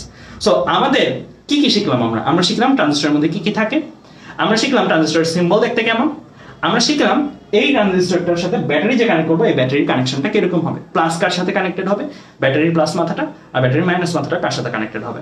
তো আমরা এই পর্যন্ত মোটামুটি বুঝলাম যে ট্রানজিস্টর সার্কিটগুলো কিভাবে অ্যাকচুয়ালি তৈরি হয়। এগুলো কিন্তু ব্যাখ্যা বইগুলোতে পাবা না। আমি বলে রাখি, এই যে এখন যে আলোচনাগুলো করতেছি এগুলো সরু সরায় ক খ, এই সরু সরায় ক খ এই আলোচনাগুলো কিন্তু বইগুলোতে পাবো না। সো এই আলোচনাগুলো ভালো করে বুঝে নাও, কারণ আমরা অনেকেই হঠাৎ করে পাল্টাই দেখি ট্রানজিস্টর হঠাৎ করে সার্কিট চলে আসছে, ট্রানজিস্টরে কোনো আগে কথাবার্তা নাই, ট্রানজিস্টর চলে আসছে, সার্কিট চলে আসছে, ট্রানজিস্টরের বড় বড় সার্কিট, যেগুলো দেখে কিছু বুঝতেছি না। এই বেসিক জিনিসগুলো যদি না বুঝি তাহলে কিন্তু আমরা কি ওইগুলো আঁকতে পারবো না। আমাদের এখন কিন্তু বোঝার পাঠ শুরুই হয়নি। সরুও কেন সরুও, ক কেন ক, এ কেন এ, এই জিনিসগুলোই আমরা পড়তেছি। যেমন সরুয়া কেন দেখতে সরুয়ার মতন, বলা যায় যে সংস্কৃত ভাষা থেকে পাল্টায় এভাবে আসছে, কিন্তু জিনিসটা কিন্তু লজিক্যাল কোনো কজ নাই। সো এখন আমরা যে জিনিসগুলো দেখতেছি এই জিনিসগুলো কিন্তু কাইন্ড অফ সেরকম। আমরা দেবো ব্যাখ্যা দিব যে কেন এটার সাথে মাইনাসটা যুক্ত করা হয়েছে, কেন এটার সাথে প্লাসটা যুক্ত করা হয়েছে, জাস্ট এখন। তো এখন পর্যন্ত যে মুখস্থ পড়াগুলো পড়লাম, এই মুখস্থ পড়াগুলোতে কারো কোনো কনফিউশন আছে কিনা জানো, এই মুখস্থ পড়াগুলোতে কারো কোনো কনফিউশন আছে কিনা, জাস্ট এখন পর্যন্ত ট্রানজিস্টর কিভাবে তৈরি, দেখতে কেমন হয়, ফরওয়ার্ড বায়াস কার সাথে কানেক্টেড হয়, রিভার্স বায়াস কার সাথে কানেক্ট হয়, এটা নিয়ে কারো কোনো সমস্যা আছে কিনা। হ্যাঁ, ক্লাস শেষ হলে স্লাইডগুলো আমি দিয়ে দিই। তৌহিদুল ইসলাম কোনো সমস্যা নাই, ইরফান বলতেছে আচ্ছা মেনশন দিচ্ছে, এই পর্যন্ত সাদিয়া আফরিন বলতেছে কোনো সমস্যা নাই, মোহনা বলতেছে আচ্ছা, তারপরে সিনথিয়া সিমিন লিখছে সুপ্রভাত। আচ্ছা, তো এই পর্যন্ত কারো আসলে কোনো সমস্যা নাই। এই পর্যন্ত আমরা জাস্ট একদম ছোটখাটো জিনিসপত্রই পড়ছি। এখন থেকে হচ্ছে আসলে বোঝার জিনিসগুলো শুরু, ব্রেন স্টর্মিং জিনিসগুলো এখন থেকে শুরু, যেটা অ্যাকচুয়ালি আমার ব্রেনকে নাড়া দেবে সেই টাইপের জিনিসগুলো আমরা এখন পড়ানো শুরু করব। তো আমরা দেখলাম ট্রানজিস্টরটা অ্যাকচুয়ালি মোটামুটি কিরকম হয়। এখন শুরু করি একদম গোড়া থেকে আলোচনা। সো সবাই একদম ফুল কনসেন্ট্রেশন রাখো এখন থেকে। এখনের যে আলোচনাগুলো করবো এগুলো খুব ভেতরের আলোচনা, বাট খুব ভেতরের আলোচনা হলে কোনো সমস্যা নেই, আমি অ্যানিমেশন দিয়ে ইজি করে দিছি। আশা করি দেখলেই বুঝবা, জাস্ট দেখলেই বুঝবা, কিন্তু মনোযোগ সহকারে একটু দেখতে হবে কি ঘটতেছে স্ক্রিনে, চোখ স্ক্রিনে। আমরা এন টাইপের এমিটার নিছি, ওকে, কিছুই না, এন টাইপের এমিটার। এন টাইপ মানে কি, তার মধ্যে কি থাকবে, ফ্রি ইলেকট্রন থাকবে না হোল থাকবে, মেজরিটি কি, মেজরিটি থাকবে ফ্রি ইলেকট্রন, হোলও আছে কিন্তু মেজরিটি কি, মেজরিটি ফ্রি ইলেকট্রন। আর এন টাইপে এমিটারে কি ডোপিং কম করা হয়েছে না বেশি করা হয়েছে, বেশি করা হয়েছে। তো দেখো অনেকগুলো ঘিঞ্জি করে ফেলছি আমি, এতগুলো কি দিছি, ফ্রি ইলেকট্রন দিছি, কারণ ওর মধ্যে ডোপিং বেশি, বহির্জাত ম্যাটেরিয়াল বেশি মিশানো হয়েছে, ওর মধ্যে ফ্রি ইলেকট্রন বেশি। এ পর্যন্ত আশা করি কাউকে বুঝতে সমস্যা নেই। পি টাইপ ছোট হয় দেখতে, বেস পি টাইপ নিচে আমরা এনপিএন আঁকবো। পি টাইপে আমরা কি বলছি, ডোপিং বেশি করি না কম করি, ডোপিং সব থেকে কম, সো পি টাইপে থাকে হচ্ছে হোল। আমি বলছি আমার ক্লাসের একটা আলোচনা একদম শুরুর দিকে, আমরা নেভি ব্লু ডট দিব মানে বুঝতে হবে এটা কি ফ্রি ইলেকট্রন, আমরা হলুদ ডট দিব মানে বুঝতে হবে এটা কি হোল। ঠিক আছে, একদম কালার দিয়ে মনে রাখে না। সো আমরা হলুদ ডট কয়টা দিছি, অল্প কয়টা দিছি, কেন? কারণ তার মধ্যে কি বহির্জাত ম্যাটেরিয়ালস কম মিশানো হয়েছে, কম মিশানো হলে কি তার মধ্যে হোল কম তৈরি হয়েছে। সো আমার তার মধ্যে হোলের পরিমাণটা কি খুবই অল্প, হোলের পরিমাণ খুবই অল্প আমি দিছি। এরপরে আমি কি ইউজ করছি কালেক্টর। কালেক্টরটাও এন টাইপ, সাধারণত এনপিএন, এটার সাথে এটা মিলতে হবে টাইপ ওয়াইজ, মানে এটা এন টাইপ হলে এটা এন টাইপ হইতে হবে। এটা একটু বড় আমি আনছি। এটার মধ্যে ডোপিং কি এটার মতন ঘন? তুলনামূলক কম না, এটার মধ্যে ডোপিংটা বেশি, সবচেয়ে বেশি। এটার মধ্যে তুলনামূলক কম না, এটার মধ্যে তুলনামূলক কম। তাই দেখো এটার মধ্যেও আমি দিছি ফ্রি ইলেকট্রন, ওর থেকে বেশিই দিছি, মানে ওর মধ্যে যে পরিমাণে হোল আছে তার চেয়ে ওর মধ্যে বেশি পরিমাণে ফ্রি ইলেকট্রন আছে, বাট ওর মতন এত ডেন্স না, এর মতো এত কি ঘন না। তো এই পর্যন্ত আশা করি বুঝছো যে আমরা একটু আগে যে আলোচনাগুলো করছি ওইটারই একটা রিপ্রেজেন্টেশন আমরা ভেতরে দেখতেছি, আর কিছু। এখন আমরা কি করবো, এগুলারে লাগাবো, এগুলারে কানেক্ট করবো, একসাথে রাখবো। এই একসাথে রাখলে কি হয়, যখন আমি তাদেরকে একসাথে করলাম, খেয়াল করো অ্যানিমেশনটা কি হয়েছে, খেয়াল করো অ্যানিমেশনটা কি হয়েছে। আবার আবার শুরু থেকে, এটা তো ছিল আলাদা, ভালোই ছিল। এখন একসাথে আসলে তাদের মধ্যে কাজ কারবার শুরু হবে। কাজ কারবার কি শুরু হয় দেখো, আমি যখন তাদেরকে একসাথে করলাম কি ঘটনাটা ঘটছে একটু চিন্তা করে বলো। এইখান থেকে কিছু হোল, এইখান থেকে কিছু হোল, এইখান থেকে কিছু ইলেকট্রন, এইখান থেকে কিছু ইলেকট্রন মিলে ভ্যানিশ হয়ে গেছে না, মিলে মাঝখানে ভ্যানিশ হয়ে গেছে না। এটা কিন্তু নতুন কিছু না তোমাদের জন্য, একই জিনিস আমরা ডায়োডের ক্ষেত্রে পড়ছি। যখন P type N type connect করি তখন এইখান থেকে কিছু, এখান থেকে কিছু এসে কি হয়ে যায়, ভ্যানিশ হয়ে যায়। ভ্যানিশ হয়ে মাঝখানে কি তৈরি করে, ডিপ্লেশন লেয়ার তৈরি করে। তাই হয়েছে, আবার দেখাই অ্যানিমেশনটাকে শুরু থেকে। তো যারা আবার দেখো, সো আগে এরকম অবস্থা ছিল, দেখো ওরা নাই হয়ে গেছে, এখান থেকে কিছু হোল নাই হয়ে গেছে, এখান থেকে কিছু ইলেকট্রন নাই হয়ে গেছে, মিলছে, দেখো মিলে নাই হয়ে গেছে, মিলে নাই হয়ে গেছে। তাহলে এই জায়গাটার মধ্যে কি একটা ডিপ্লেশন লেয়ার তৈরি হবে, এই জায়গাটার মধ্যে কি আরেকটা ডিপ্লেশন লেয়ার তৈরি হবে। ডিপ্লেশন লেয়ার কোনগুলা, ওই জায়গাগুলা যে জায়গাগুলোর মধ্যে কি হোল থাকার কথা ছিল হোল নাই, ফ্রি ইলেকট্রন থাকার কথা ছিল ফ্রি ইলেকট্রন নাই। হোল আর ফ্রি ইলেকট্রন মিলে কি হয়ে গেছে, ভ্যানিশ হয়ে গেছে। ভ্যানিশ মানে কি যায় হারাই গেছে তা না, মিলে ওইটা নিউট্রাল হয়ে গেছে জায়গাটা। সো এই জায়গাটা কিন্তু অ্যাকচুয়ালি নিউট্রাল না, কারণ এখানে আমার পজিটিভ হোল ছিল, ইয়া ছিল। সো ওরা দুইজন মিলে নিউট্রাল হয়েছে, কিন্তু ওরা তো আগে যে এন টাইপটা ছিল, এন টাইপটা নিজে নিউট্রাল ছিল। যে পি টাইপটার মধ্যে ছিল সেই পি টাইপটা নিজে নিউট্রাল ছিল, যে এন টাইপটার মধ্যে ছিল সেটাও নিউট্রাল ছিল। আর যখন মিশছে তখন কি হয়েছে, হোল আর ইলেকট্রন নিজেরা নিউট্রাল হয়েছে, বাট যেই জায়গা থেকে হোল সরে গেছে, যেই জায়গা থেকে ইলেকট্রন সরে গেছে, ওই জায়গাটা আগে নিউট্রাল ছিল, এখন তারা সরে যাওয়া, ওই জায়গায় কি চার্জ ক্রিয়েট হবে না? চার্জ ক্রিয়েট হবে। তোমরা যদি আমার পূর্বের লেকচারগুলো ভালো করে দেখে থাকো তোমরা জানো কোন চার্জ ক্রিয়েট হবে। পি টাইপের সংলগ্ন জায়গায় হোল সরে গেছে, হোল সরে গেলে এখানে কি নেগেটিভ অঞ্চল ক্রিয়েট হবে।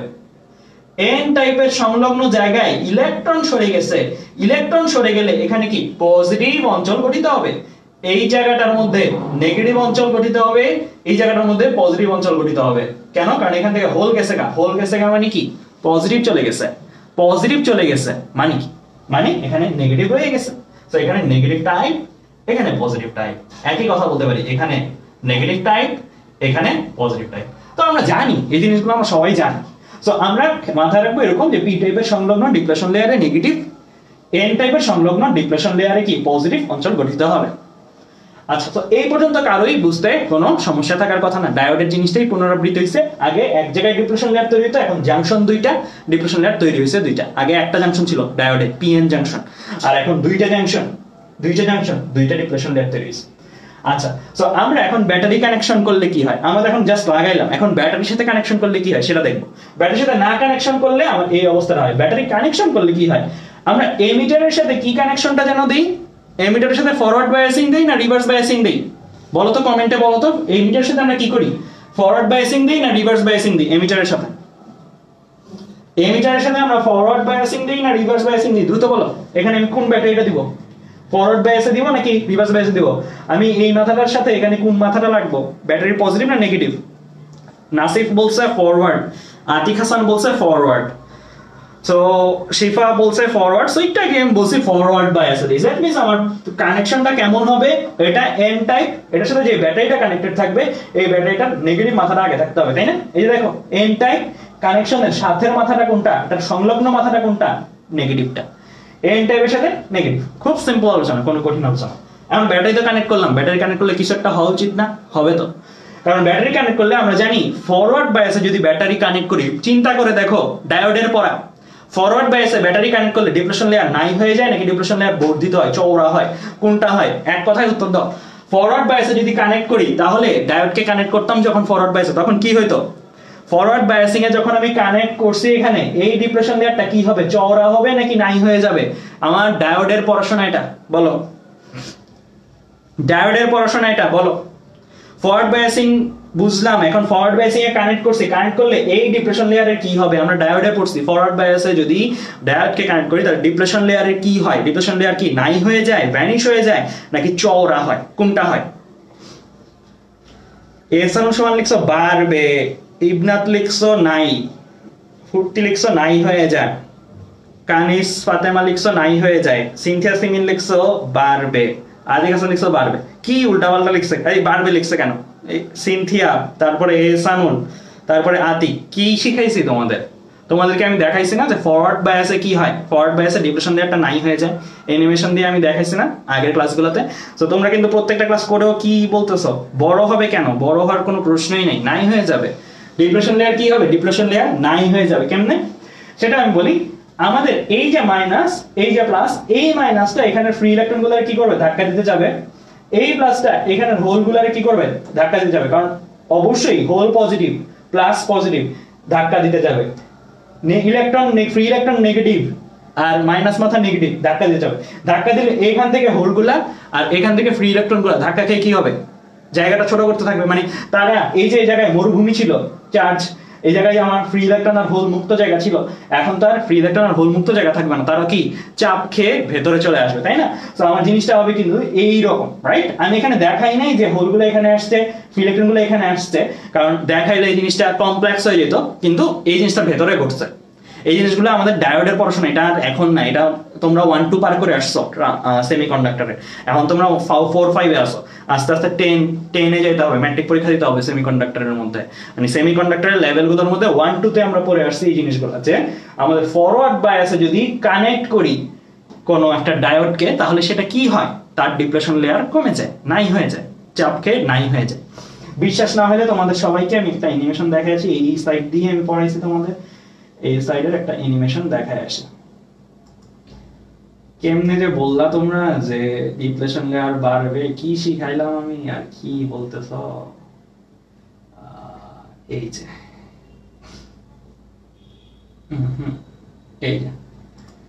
এই যে আগে এরকম ছিল, মাঝখানে ডিপ্লেশন লেয়ার তৈরি হয়েছিল, ব্যাটারি কানেক্ট করছিলাম ফরওয়ার্ড বায়াসে, কানেক্ট করার ফলে কি হয়েছে? ধাক্কা খাইছে, ধাক্কা খাই যে এরকম ডিপ্লেশন লেয়ার কি হয়ে গেছে? নাই হয়ে গেছে। একদম পয়েন্ট করে লিখাইও দিছিলাম আমি যে ডিপ্লেশন লেয়ার নাই হয়ে গেছে।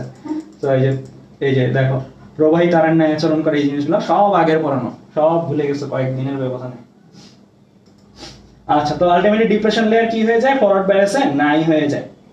আচ্ছা, তো এবার আমরা চলে আসি আমাদের এখনের আলোচনাতে। আমরা তাহলে দেখলাম যে এই যে ডিপ্রেশন লেয়ারটা ছিল ব্যাটারি কানেক্ট করার ফলে, ডিপ্রেশন লেয়ারটা এখন কি হয়ে গেছে? নাই হয়ে গেছে, ভ্যানিশ হয়ে গেছে। সো এখানে ডিপ্রেশন লেয়ারটা নাই হয়ে গেছে ফরওয়ার্ড বায়াসের কানেকশনের কারণে। এইবার এই জায়গাটার মধ্যে আসবো। এই জায়গাটার মধ্যে আসার কারণে দেখি যে এই যে নাই হয়েছে, নাই হওয়ার তো রিজন আছে, আদান প্রদান হয়েছে ইলেকট্রন আর হোলে। হোলগুলা এই জায়গা থেকে, এখানে হোল আসছেই 2-3টা, কিন্তু 3টাই যে আছে তা না, আরো অনেক আছে, লক্ষ লক্ষ থাকে, এখানে কোটি কোটি আছে, মিলিয়নস আছে। সো এখানে এই 3টা ছাড়া বাকিগুলা গেছে ধরো, চিন্তা করো, আর ফ্রি ইলেকট্রনগুলো এখানে আসছে ধরো।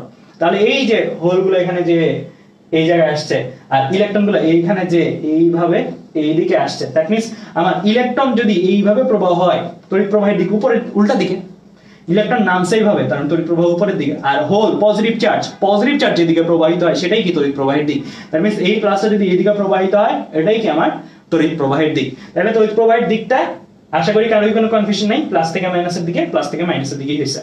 জাস্ট ফরওয়ার্ড কারেন্ট বা ফরওয়ার্ড বায়াসের ক্ষেত্রে যে কারেন্ট হয় সেটাই আমি লিখছি, যে মেজরিটি চার্জ এখানে ফ্লো হয়। আর আরেকটা জিনিস মাথায় রাখবা, ফরওয়ার্ড কারেন্টে পি টাইপ থেকে এন টাইপের দিকে তড়িৎ প্রবাহটা হয়। চিন্তা করে দেখো, যে ফ্লোটা, এই যে ফ্লোটা এই দিক দিয়ে গেল, পি এর মধ্যে ঢুকলো, এখন এন এর মধ্যে যাবে, তাহলে আগে কার মধ্যে ঢুকছে? ফ্লোটা পি এর মধ্যে, তারপরে এন এর মধ্যে গেছে, ঠিক আছে? সো পি থেকে ফ্লো এন এর দিকে, এটা মাথায় রাখবা। Forward current P two N, মানে পি মানে পজিটিভ থেকে এন মানে নেগেটিভ, পি টু এন হয় ফরওয়ার্ড কারেন্ট, ঠিক আছে? সো এটা মাথায় রাখবা। এটা কিন্তু ব্যাটারির পজিটিভ নেগেটিভ বলতেছি না, এটা আমি বলতেছি কিসের পজিটিভ নেগেটিভ? আমার যে টাইপ অফ সেমিকন্ডাক্টর সেটার পি টাইপ থেকে এন টাইপে ফ্লো হয়, এটা মাথায় রাখবা, ঠিক আছে? সো আমরা দেখলাম যে এই ব্যাটারিটা কানেক্ট করার ফলে এই ডিপ্রেশন লেয়ারটা নাই হয়ে গেছে, কারেন্ট ফ্লো হইছে, কারেন্ট ফ্লো এর ডিরেকশন হচ্ছে পি টাইপ থেকে এন টাইপের দিকে, ব্যাটারির প্লাস থেকে মাইনাস আর পি টাইপ থেকে এন টাইপের দিকে। এবার আমি আসবো রিভার্স বায়াসে, যখন আমি কানেক্ট করছি কালেক্টরকে, কালেক্টর ছিল এন টাইপের, রিভার্স বায়াসে কানেক্ট করছি, তাহলে এন টাইপের সাথে কি প্লাস মাথাটা কানেক্ট করব। সো এন টাইপের সাথে প্লাস মাথাটা আমি কানেক্ট করছি, তাহলে আমার এটা রিভার্স বায়াসে কানেক্টেড হয়েছে। এখন রিভার্স বায়াসে কোন অংশটা কানেক্টেড? এই যে এই অংশটা রিভার্স বায়াসে কানেক্টেড, এই অংশটা আমার রিভার্স বায়াসে কানেক্টেড, এই সার্কিট। এটার কথা আপাতত ভুলে যাও, এই জায়গার কথাটা আপাতত ভুলে যাও, এখন শুধু এটা নিয়ে চিন্তা করো। সো এটা নিয়ে যখন চিন্তা করবা তখন চিন্তা করো রিভার্স বায়াসে কানেক্টেড, রিভার্স বায়াসে কানেক্টেড হলে আমার ডিপ্রেশন লেয়ার কি হয়? চওড়া হয়। এই জিনিস কিন্তু আমাদের আগের পড়া, এগুলো কিন্তু বারবার রিপিট করা যাবে না, ডায়োডে আমরা পড়ছি এই জিনিসগুলো। ডিপ্রেশন লেয়ারটা কি হয়? আমার চওড়া হয়ে যাবে।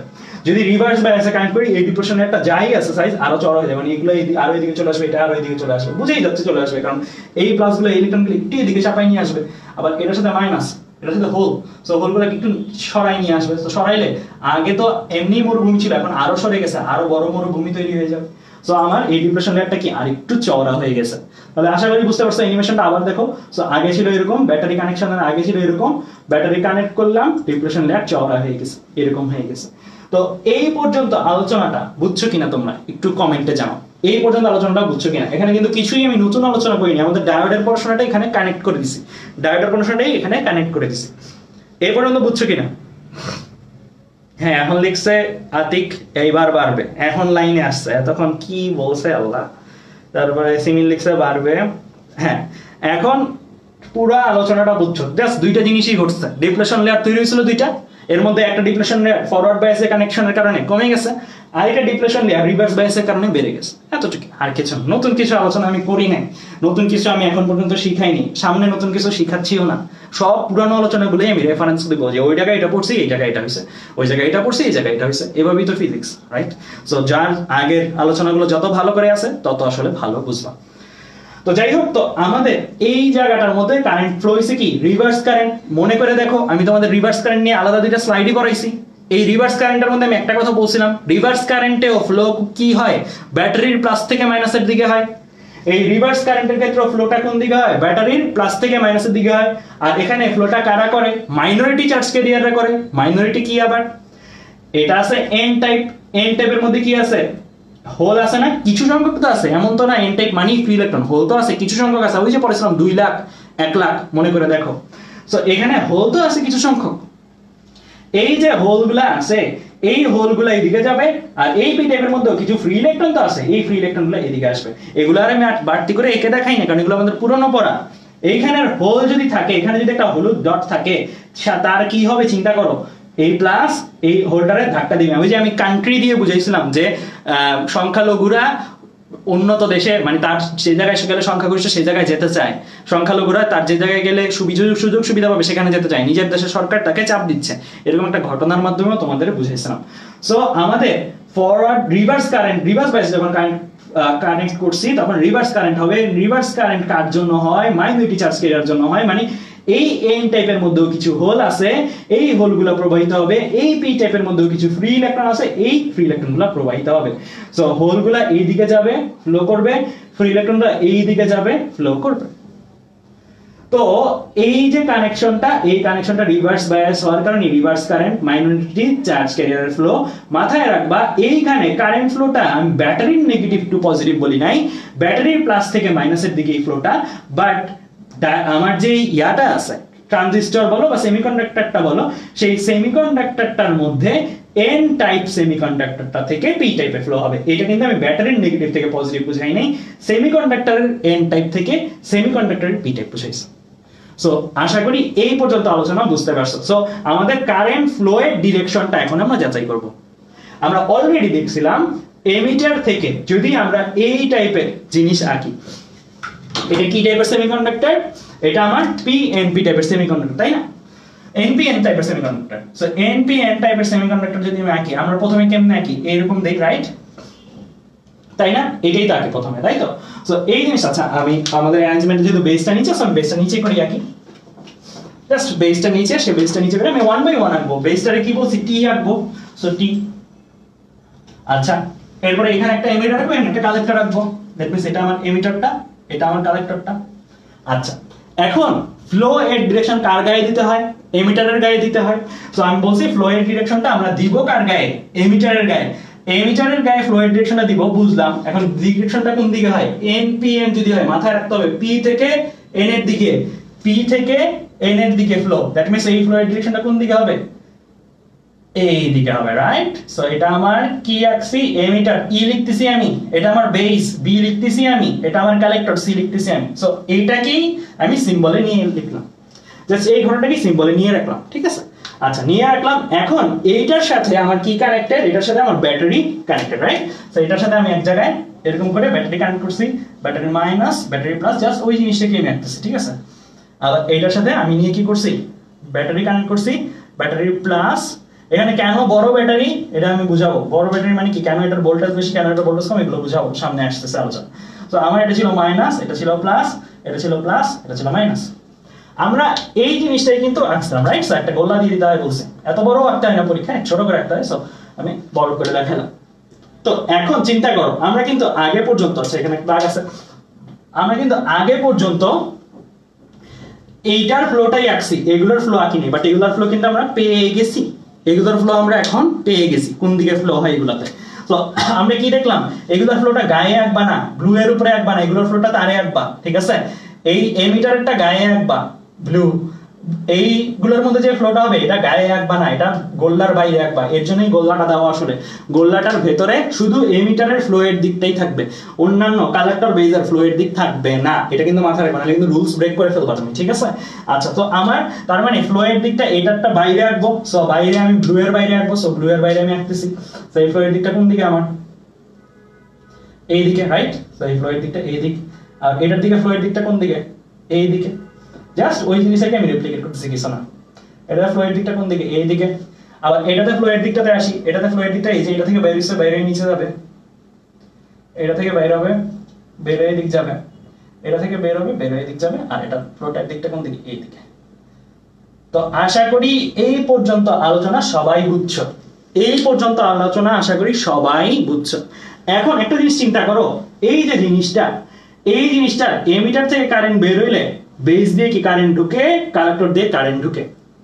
মানে চিন্তাটা এভাবে করবা তুমি, এমিটারের ফ্লো যদি বাইরে বের হয়, বাকিগুলোতে ফ্লো ভেতরে ঢুকবে। মানে জিনিসটা এভাবে চিন্তা করবা, এটা গায়ে হাত রাখবা, এখন হাত বা কলম বা আঙ্গুল দিয়ে ঢাকবা, ঢাকার পরে তুমি চিন্তা করবা এমিটার যদি হাত, তোমার ট্রানজিস্টর যদি হাতটা হয়, এমিটার থেকে যদি হাত থেকে বাইরের দিকে, বাইরের দিকে মানে বুঝতেছো যে বাইরের দিকে যায়, তাহলে বাকিগুলো থেকে ঢুকবে, হাতের মধ্যে প্রবেশ করবে। আবার উল্টা হবে, যদি এমিটারের মধ্যে ভেতরে ঢুকে, মানে এনপিএন না হয় যদি পিএনপি হইতো, এমিটারের মধ্যে যদি ভেতরে ঢুকে, তাহলে বাকিগুলোতে কি হবে? বাইরে যাবে।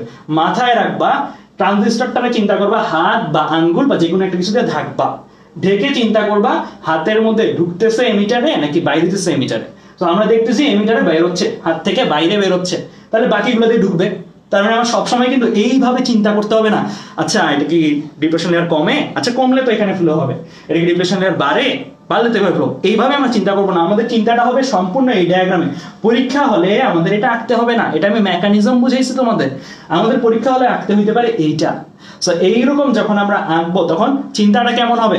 প্রথমত ট্রানজিস্টরটা নিবা এনপিএন না পিএনপি টাইপের, এনপিএন না পিএনপি টাইপের ট্রানজিস্টর তোমরা এখন আঁকতে পারো।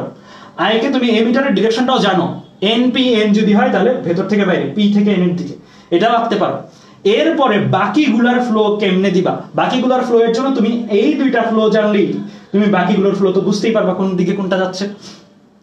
এই ফ্লোটা আর এই ফ্লোটা কোন দিকে হবে চিন্তা করবে এভাবে, যে এমিটার ট্রানজিস্টর তুমি হাত দিয়ে ঢাকছো বা আঙ্গুল দিয়ে ঢাকছো, ঢাকার পরে এমিটারের কি হয় সেটা চিন্তা করো প্রথমে।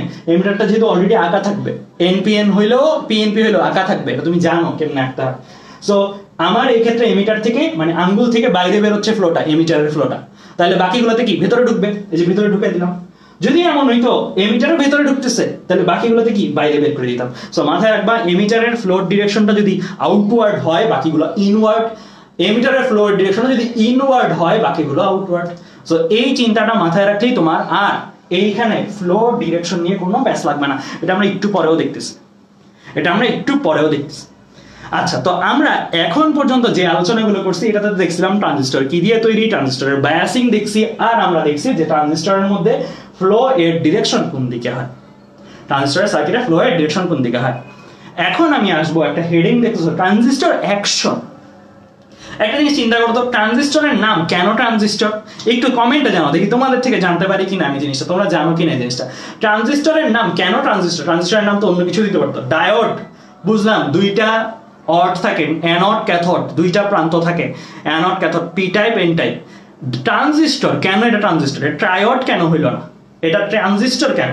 সো এই জিনিসটা একটু কমেন্টে জানাও তো দেখি, তোমাদের থেকে এটার উত্তর পাওয়া যায় কিনা, তোমাদের থেকে এটার উত্তর পাওয়া যায় কিনা এটা একটু জানাও, যে ট্রানজিস্টরের নাম কেন ট্রানজিস্টর।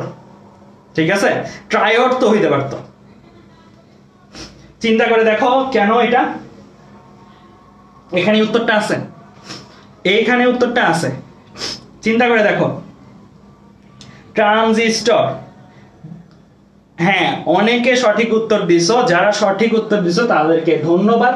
হ্যাঁ এটা রূপান্তর, কথা সত্য, অনেকে একদম কারেক্ট অ্যান্সারটা দিছো। দেখো নামটা কি, ট্রান্সফার রেজিস্টর লেখাই আছে এখানে।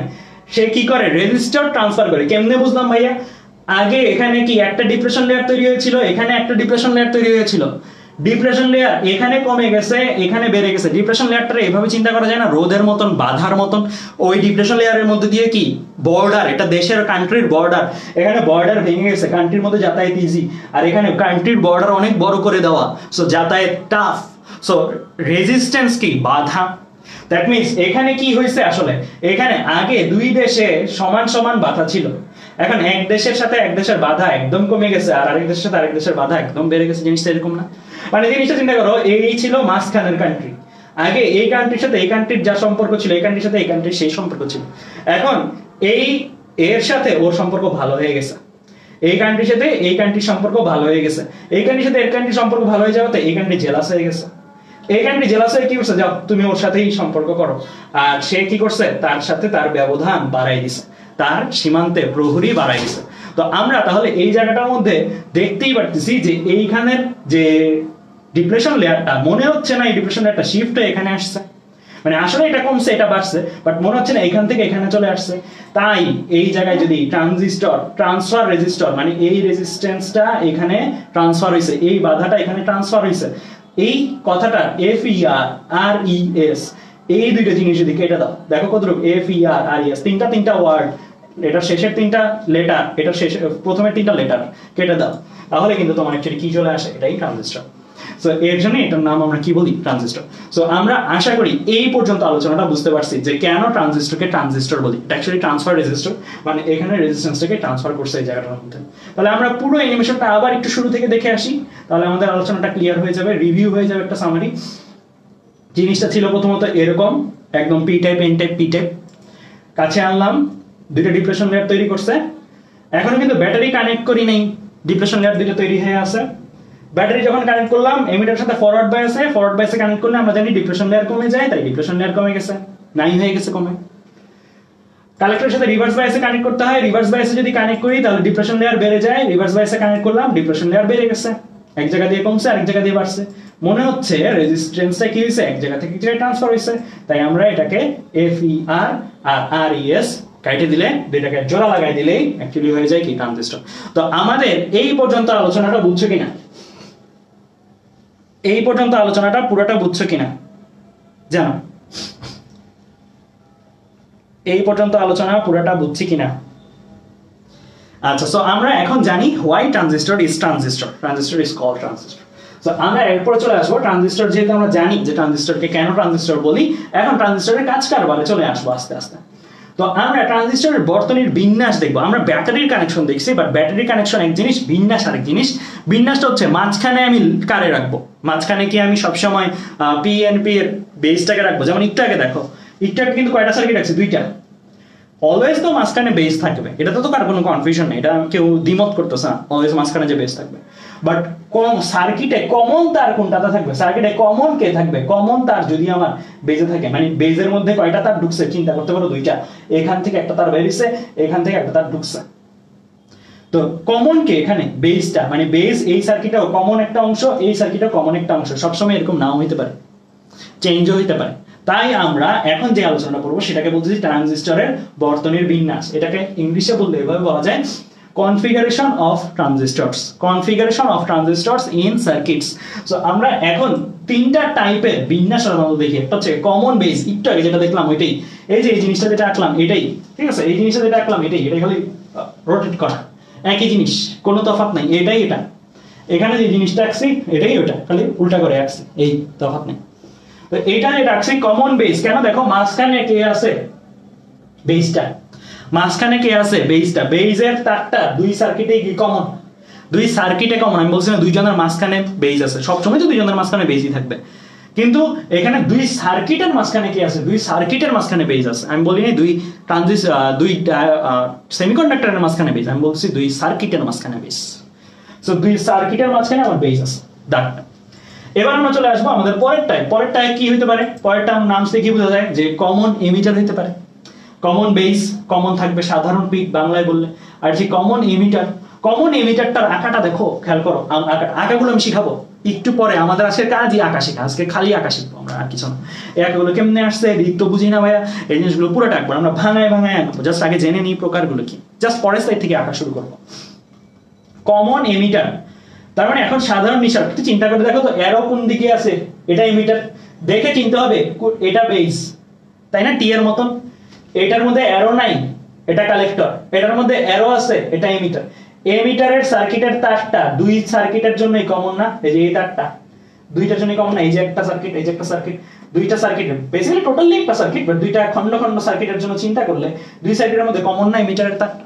তাই এটারে আমরা বলতেছি কি, এটারে আমরা বলতেছি কমন এমিটার। এগুলো আঁকা শিখবো, ক্লাস কেমনে হয়, অ্যারোর দিক কোন দিকে হয়, কেমনে দিলেন ভাইয়া, এই জিনিসগুলো আমরা শিখবো। তবে বেসিক যারা বুঝছো তারা কিন্তু জানোই যে এটার ডিরেকশন যদি বাইরে হয় এগুলো ইনওয়ার্ড, এটার ডিরেকশন যদি আউটওয়ার্ড হয় এগুলো ইনওয়ার্ড। সো এই জিনিসগুলো কিন্তু বুঝছোই তোমরা, তাও আমি দেখাবো। এবার সে কমন কালেক্টর। এখন দেখো যেই জিনিসটা আমি আঁকছি, যেই ট্রানজিস্টরটা আমি আঁকছি, আমি জুম করে দেখ, যেই সার্কিটটা আমি আঁকছি এই সার্কিটের মধ্যে এখন দেখো এটা কি আমার এমিটার, কারণ কি অ্যারো আছে, এটা টি, এটা কি আমার বেস, এটার মধ্যে অ্যারো ট্যারো নাই, এটা কি কালেক্টর। কালেক্টরের যে মাথাটা সেটা কি দুইটার জন্যই কমন, সেটা কি দুইটার জন্যই কমন। তার মানে এটাকে আমরা কি সার্কিট বলবো, কমন কালেক্টর কনফিগারেশন সার্কিট। নামটা কঠিন, common collector configuration circuit. So আমাদের ব্যবহারটা যদি বুঝে করি তাহলে কিন্তু জিনিসটা মুখস্থ করার কিছু নেই, একদম মুখস্থ করার কিছু নেই। এটার প্রমাণটা আমি এখন হাতে নাতে তোমাদের দিব, জাস্ট পরের স্লাইডে। এগুলো তুলতে হবে না, এগুলো স্লাইডস আমি দিয়ে দিব, এগুলো তুলতে হবে না। সো এগুলো এখন বসে বসে তোলা দরকার নেই, এখন জাস্ট বুঝো। আমার কথার সাথে স্লাইডের দিকে চোখটা সরায়ও না, স্লাইডের মধ্যেই চোখটা রাখো, চোখটা রেখে বুঝো যে ভাইয়া কি বুঝাইতে যাচ্ছে। আচ্ছা, এখন আমরা আঁকবো, বলছি এখন আমরা কি করবো, আঁকবো। আমাদের বলছে সাধারণ পিক বিন্যাস মানে কমন বেস কনফিগারেশনের সার্কিট আঁকতে। এগুলো বলে না সাধারণত, এত সহজ জিনিস দেয় না, বাট আমরা আঁকাটা না পারলে ওই কঠিন জিনিসগুলো পারবো। বাট তাই আমি এর জন্য বইয়ে যে জিনিসগুলো নাই ওগুলোর এই খন্ড খন্ড টুকরা টুকরা করে বোঝানোর চেষ্টা করছি। তো আমরা এখন কমন বেস কনফিগারেশন সার্কিটটা আঁকবো। কমন বেস সার্কিটটা যদি আমি আঁকতে চাই তাহলে কি করতে হবে, আমার এমন একটা সার্কিট বানাইতে হবে যেটার বেসের তারটা দুইজনের মধ্যে শেয়ার। এটার জন্য টেকনিক হচ্ছে কি, টেকনিকটা একটু আগেরটা দেখলে বুঝবা। টেকনিক হচ্ছে কি, যেটারে কমন রাখবা সেটারে কি এই জায়গাটাতে অবস্থান দিবা। যেমন এইবার এটারে এমিটারে কমন রাখছি, এটারে এই জায়গায় অবস্থান দিছি। এই জায়গায় কালেক্টরে কমন রাখছি, কালেক্টরে এই জায়গায় অবস্থান করছি। মানে আমি যে এই ট্রানজিস্টরটা আছে ওটারে একটু বাঁকা শেপে করে করছি, ঠিক আছে। সো এটা হচ্ছে আঁকার টেকনিক। যাকে কমন রাখতে চাও তাকে এই জায়গাটা দিবা, তাইলে হচ্ছে তোমার ইজিয়ার হবে আঁকাটা। তো আমরা এখন কমন বেস আঁকবো। তো আমার আঁকাটার মধ্যে তাহলে বুঝতে পারছি এইরকম ভাবে আঁকবো। আমি বাঁকা করে আঁকি নাই, কেন বাঁকা করে আঁকি নাই, কারণ বাঁকা করে আঁকলে হইতো কমন বেস না, আমার এইরকম ভাবে করতাম। ওইরকম করে করা যেত বাট জটিল লাগতো দেখতে, এভাবে আঁকলে ইজি। এটা এনপিএন, এটা বুঝতে কার কোনো সমস্যা আছে? নাই। কেমনে সমস্যা নাই, কেমনে বুঝলাম এটা এনপিএন? অ্যারো দেখে, অ্যারো এটা পি বেস, এটা এন, তাহলে পি থেকে এন এর দিকে অ্যারো, সো এটা এনপিএন। যদি পিএনপি চিন্তা করতাম তাহলে ভুল হইতো। কেন ভুল হইতো?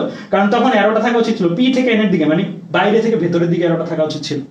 এনপিএন হলেই কেবল পি থেকে এন এর দিকে অ্যারো, যে অ্যারোটা এই লেখাটা লিখলেই বুঝবা পি থেকে এন এর দিকে, মানে ভেতর থেকে বাইরের দিকে, ভেতর থেকে বাইরের দিকে। আচ্ছা, তারপরে আমরা কি করব, ব্যাটারি বসাবো। এখন ব্যাটারি যখন বসাবো, ব্যাটারি বসানোর সময় আমি কি বলছি, এমিটারের সাথে ফরওয়ার্ড দিতে হবে। যদি এটা এনপিএন হয়, আঁকাটা এরকম কমন বেস আঁকতে হয়, তাহলে এনপিএন বলে এই লালটা আঁকছি, কমন বেস বলে মাঝখানে দাগটা দিছি। এখন ব্যাটারি কানেক্ট করব, ব্যাটারি কানেক্টের সময় রুল চিন্তা করতে হবে কি এমিটারের সাথে ফরওয়ার্ড বায়াস, এমিটারকে অ্যারো দেওয়াটার সাথে কি ফরওয়ার্ড বায়াস কানেকশন না, এটা কি টাইপ এন, এন এর সাথে কি নেগেটিভ, এন এর সাথে নেগেটিভ দিলে আমরা কি জানি ফরওয়ার্ড বায়াস হয়। সো আলটিমেটলি এটা আমার কি ফরওয়ার্ড বায়াসে কানেক্টেড। এটা কি কালেক্টর, কালেক্টর কি টাইপের এন টাইপের কালেক্টর, কালেক্টর এন টাইপের, এটাকে রিভার্স বায়াসে দিতে হবে, তাহলে এন এর সাথে প্লাস দিতে হবে, এন এর সাথে প্লাস দিছি আমি, এন এর সাথে প্লাস দিছি আমি। তাহলে ব্যাটারি বসানো নিয়েও কারো কোনো সমস্যা থাকার কথা না, জাস্ট দুইটা জিনিস মাথায় রাখছি, এমিটারের সাথে ফরওয়ার্ড দিব, কালেক্টরের সাথে রিভার্স দিব। এনপিএন এর সার্কিট আমরা রাখছি, এখন অ্যারো দেওয়ার পালা।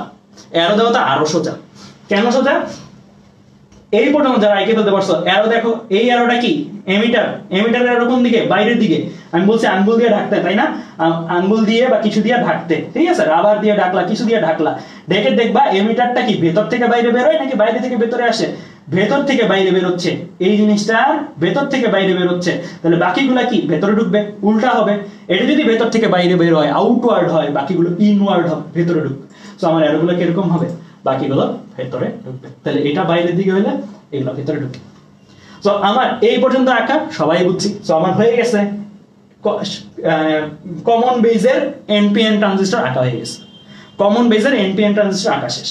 আচ্ছা, এবার আমরা চলে আসি কমন বেজের পিএনপি আঁকবো, সবগুলা টাইপের আঁকবো, যতগুলো টাইপের সম্ভব। কমন বেজের পিএনপি আঁকবো, কমন বেজের পিএনপি, প্রথমত পিএনপি লিখছি আমি, কেমনে বুঝলাম এটা পিএনপি, কারণ পি থেকে এন এর দিকে ফ্লো হয়, এই যে এমিটার পি, এই যে বেস এন, সো পি থেকে এন এর দিকে, তো বাইরে থেকে ভিতরের দিকে আরোটা থাকবে।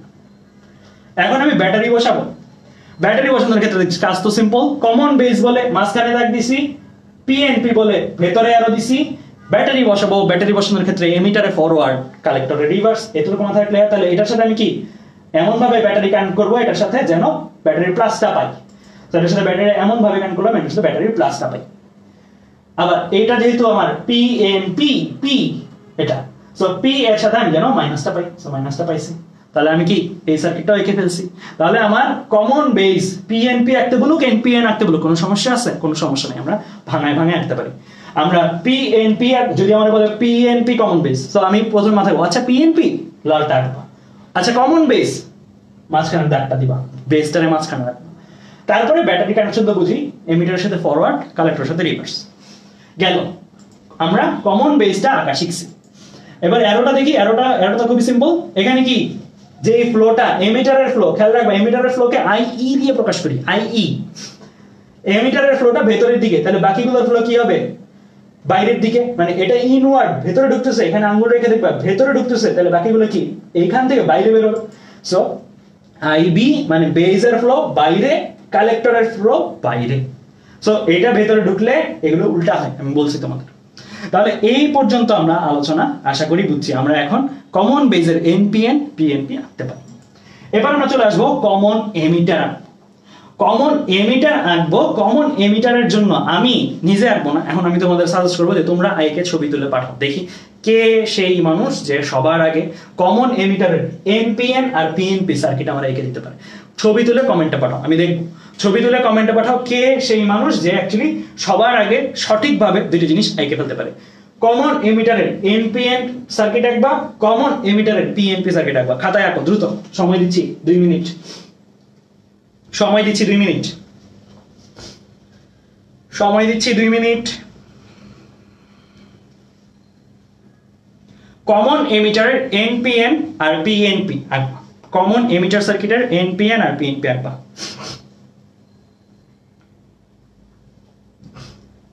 কমেন্টে ছবি দেওয়া যায় না,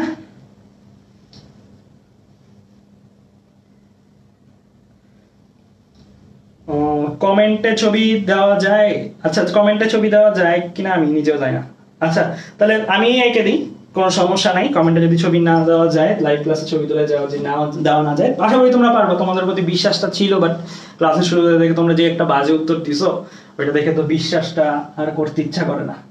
তো যাই হোক, তো এখন আমরা দেখি যে কমন এমিটার রাখবো। কমন এমিটার রাখার ক্ষেত্রে আমার কি করতে হবে, এমিটারটারে এমন ভাবে ট্রানজিস্টরটারে ঘুরায় এমন ভাবে এমিটারটারে বসাইতে হবে যেন এমিটারের মাথাটা কি নিচের দিকে থাকে, এমিটারের মাথাটা নিচের দিকে থাকে, মানে কি এমিটারের দাগটা নিচের দিকে থাকে, আমি অ্যারোটা নিচের দিকে থাকে বলতেছি না, দাগটা। তো আমরা এইভাবে আঁকবো, দেখো এমন ভাবে বললাম যে অ্যারো সহ মাথাটা নিচের দিকে মুখ করে থাকে, মানে অ্যারোটা নিচের দিকে না, মানে এই দাগটা যেন নিচের দিকে থাকে, মানে ও উপরে ও উপরে, এটা যেন একটু নিচের দিকে থাকে, যেটা কমন সেটা। যেহেতু কমন এমিটার বলছে তাহলে অ্যারো সহটা আমরা নিচের দিকে করব। এনপি এন বলে আমার এই অ্যারোটা কি পি থেকে এন এর দিকে, যে পি থেকে এন এর দিকে, কারণ এটা এন মাথা, এটা পি মাথা, এটা এন মাথা, সো পি থেকে এন এর দিকে অ্যারোটা দিলাম, ঠিক আছে, পি থেকে এন এর দিকে অ্যারোটা। তো আমার তাই ভেতর থেকে বাইরের দিকে অ্যারোটা আসছে। এরপরে কি করব, ব্যাটারি কানেক্ট করব। ব্যাটারি কানেক্ট করার ক্ষেত্রে এটা আমার এমিটার, এটা কি টাইপ, এন টাইপ। এন টাইপের সাথে দেখো খেয়াল করে মাইনাস মাথা, এন টাইপের সাথে দেখো খেয়াল করে মাইনাস মাথা। এন টাইপের সাথে আমি কি কানেক্ট করছি, মাইনাস মাথা কানেক্ট করেছি। এন টাইপের সাথে আমি মাইনাস মাথা কানেক্ট করেছি, কারণ আমরা জানি ফরওয়ার্ড বাইসে কানেক্ট করতে হবে। ফরওয়ার্ড বাইস মানে এন এর সাথে মাইনাস, পি এর সাথে প্লাস। এমিটার এন, এন এর সাথে মাইনাস কানেক্ট করে দিছি। আর কালেক্টর, কালেক্টর কি এন টাইপ, কালেক্টরের সাথে কি করতে হবে, রিভার্স বায়াসে কানেক্ট করতে হবে। তো কালেক্টরের সাথে আমরা রিভার্স বায়াসে কানেক্ট করব। তো কালেক্টরের যদি এন মাথা হয়, যে এন মাথা হয়, তাহলে এটার সাথে কানেকশন পাবে কে, ব্যাটারির পজিটিভ মাথা, কারণ রিভার্স বায়াসে এন এর সাথে পজিটিভটা কানেক্ট যায়, রিভার্স বায়াসে এন এর সাথে পজিটিভটা কানেক্ট আছে। তাহলে এই পর্যন্ত আমরা আলোচনা বুঝছি যে কিভাবে আসলে ব্যাটারিগুলো কানেক্টেড থাকে। এবার অ্যারোগুলো দেখবো। এটার অ্যারো কি, আমি বলছি আঙ্গুল দিয়ে রাখতে ঢেকে দেখবা যে এমিটারে কি হয়, এমিটারে ভেতর থেকে বাইরে আসতেছে, লালটার ভেতর থেকে বাইরে আসতেছে, তাহলে আই ই নিচের দিকে বা ভেতর থেকে বাইরের দিকে, তাহলে বাকিগুলো কি ভিতরে ঢুকবে, তাই না? এটা যদি আউটওয়ার্ড হয় বাকিগুলো ইনওয়ার্ড, সো এটা ভেতরে ঢুকবে, এটা ভেতরে ঢুকবে। সো দেখো এই যে ভেতরে ঢুকছে, ভেতরে ঢুকছে। আইবি আইসি মানে বেজের ফ্লো, কালেক্টরের ফ্লো যথাক্রমে ভেতরে ঢুকছে। তো এই পর্যন্ত আলোচনা আমরা সবাই বুঝছি, আমরা এনপিএন কমন এমিটার রাখতে পারি। এবার আসি পিএনপি কমন এমিটার। সো আমরা আবারও এমিটার মানে অ্যারো সহ পার্টটা নিচের দিকে, আমি বলছি না অ্যারো নিচের দিকে মুখ করে থাকবে, আমি বলছি অ্যারো সহ যে দণ্ডটা আছে, এই যে ভেতরে যে লাল দণ্ডটা, এই দণ্ডটাকে কি করছে, নিচের দিকে রাখছে, নিচের দিকে ফিরে রাখছে। আচ্ছা, তো আমরা এখন এইটার মধ্যে কি করব, পিএনপি ট্রানজিস্টরের মধ্যে আমরা ব্যাটারি কানেক্ট করব, তাই না? তো পিএনপি তে এই অ্যারোটা কেন ভেতরের দিকে হইছে, কারণ এটা পিএনপি বলে, এটা এন, এটা পি, পি থেকে এন এর দিকে ফ্লো যায়। আচ্ছা, তারপর ব্যাটারি কানেক্ট করলাম, ব্যাটারি কানেক্ট করছি। ব্যাটারি কানেকশনের ক্ষেত্রে আমি কি মাথায় রাখছি, এটা এমিটার, এমিটারের সাথে ফরওয়ার্ড বায়াস, এটা কি type, P type. So forward bias মানে পি এর সাথে পজিটিভ দিতে হবে, সো পি এর সাথে পজিটিভ দিছি, পি এর সাথে পজিটিভ দিছি। সো পি এর সাথে আমি কি করছি, পজিটিভ দিছি। So P N P, P এর সাথে আমি কি করছি, পজিটিভ মাথা দিয়ে দিছি। কালেক্টর কি type, P type, collector P, reverse বায়াসে দিতে হবে, তার মানে পি এর সাথে কি দিতে হবে, নেগেটিভ দিতে হবে। সো পি এর সাথে আমি নেগেটিভলি কানেক্ট দিছি। সো পি এর সাথে আমি নেগেটিভ কানেকশন দিছি।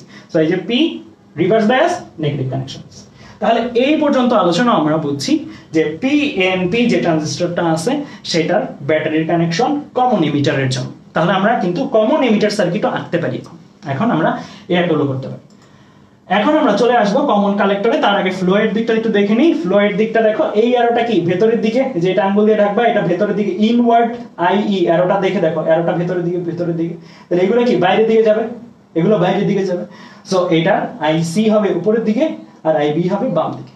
তাহলে আমরা ফ্লোয়ের ডিরেকশনটাও কিন্তু দেখে ফেলছি। ফ্লোয়ের ডিরেকশনটা আমাদের কি দেখা শেষ।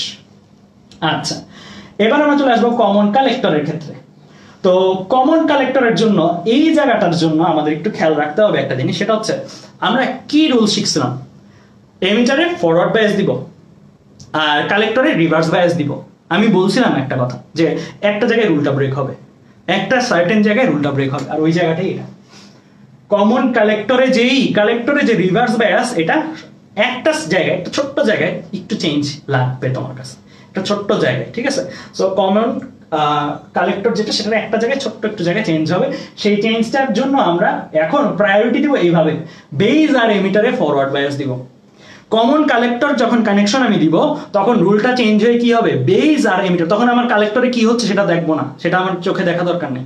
তখন আমি দুইটা জিনিস মাথায় রাখবো, বেজে ফরওয়ার্ড পড়লো কিনা আর আমার এমিটারে ফরওয়ার্ড পড়লো কিনা। এমিটারে ফরওয়ার্ড তো আগের রুলসই, এখন নতুন একটা জিনিস আসছে, বেজে ফরওয়ার্ডটা প্রায়োরিটি দিব ইনস্টেড অফ কি, instead of কালেক্টরের reverse bias. কালেক্টরের reverse বায়াসের যে আলোচনাটা ছিল ওটা আগের দুইটার জন্য। এখন কমন কালেক্টর সার্কিট যখন পড়তেছি তখন কালেক্টরে রিভার্স বায়াস, এটা চিন্তার চেয়ে আমরা এটা চিন্তা করলে ইজিয়ার, বেজে ফরওয়ার্ড বায়াস, এভাবে চিন্তা করব। তাহলে এটা কিন্তু একটু ব্যতিক্রম। তো এটার জন্য আমি যদি দেখাই, তাহলে আমরা কমন কালেক্টর রাখতে চাই। সো প্রথমতই রুলসের কোনো চেঞ্জ না, অন্যান্য আঁকার যে মেথড কোনটা আগে আঁকবো কোনটা পরে সেটা তো কোনো চেঞ্জ নাই।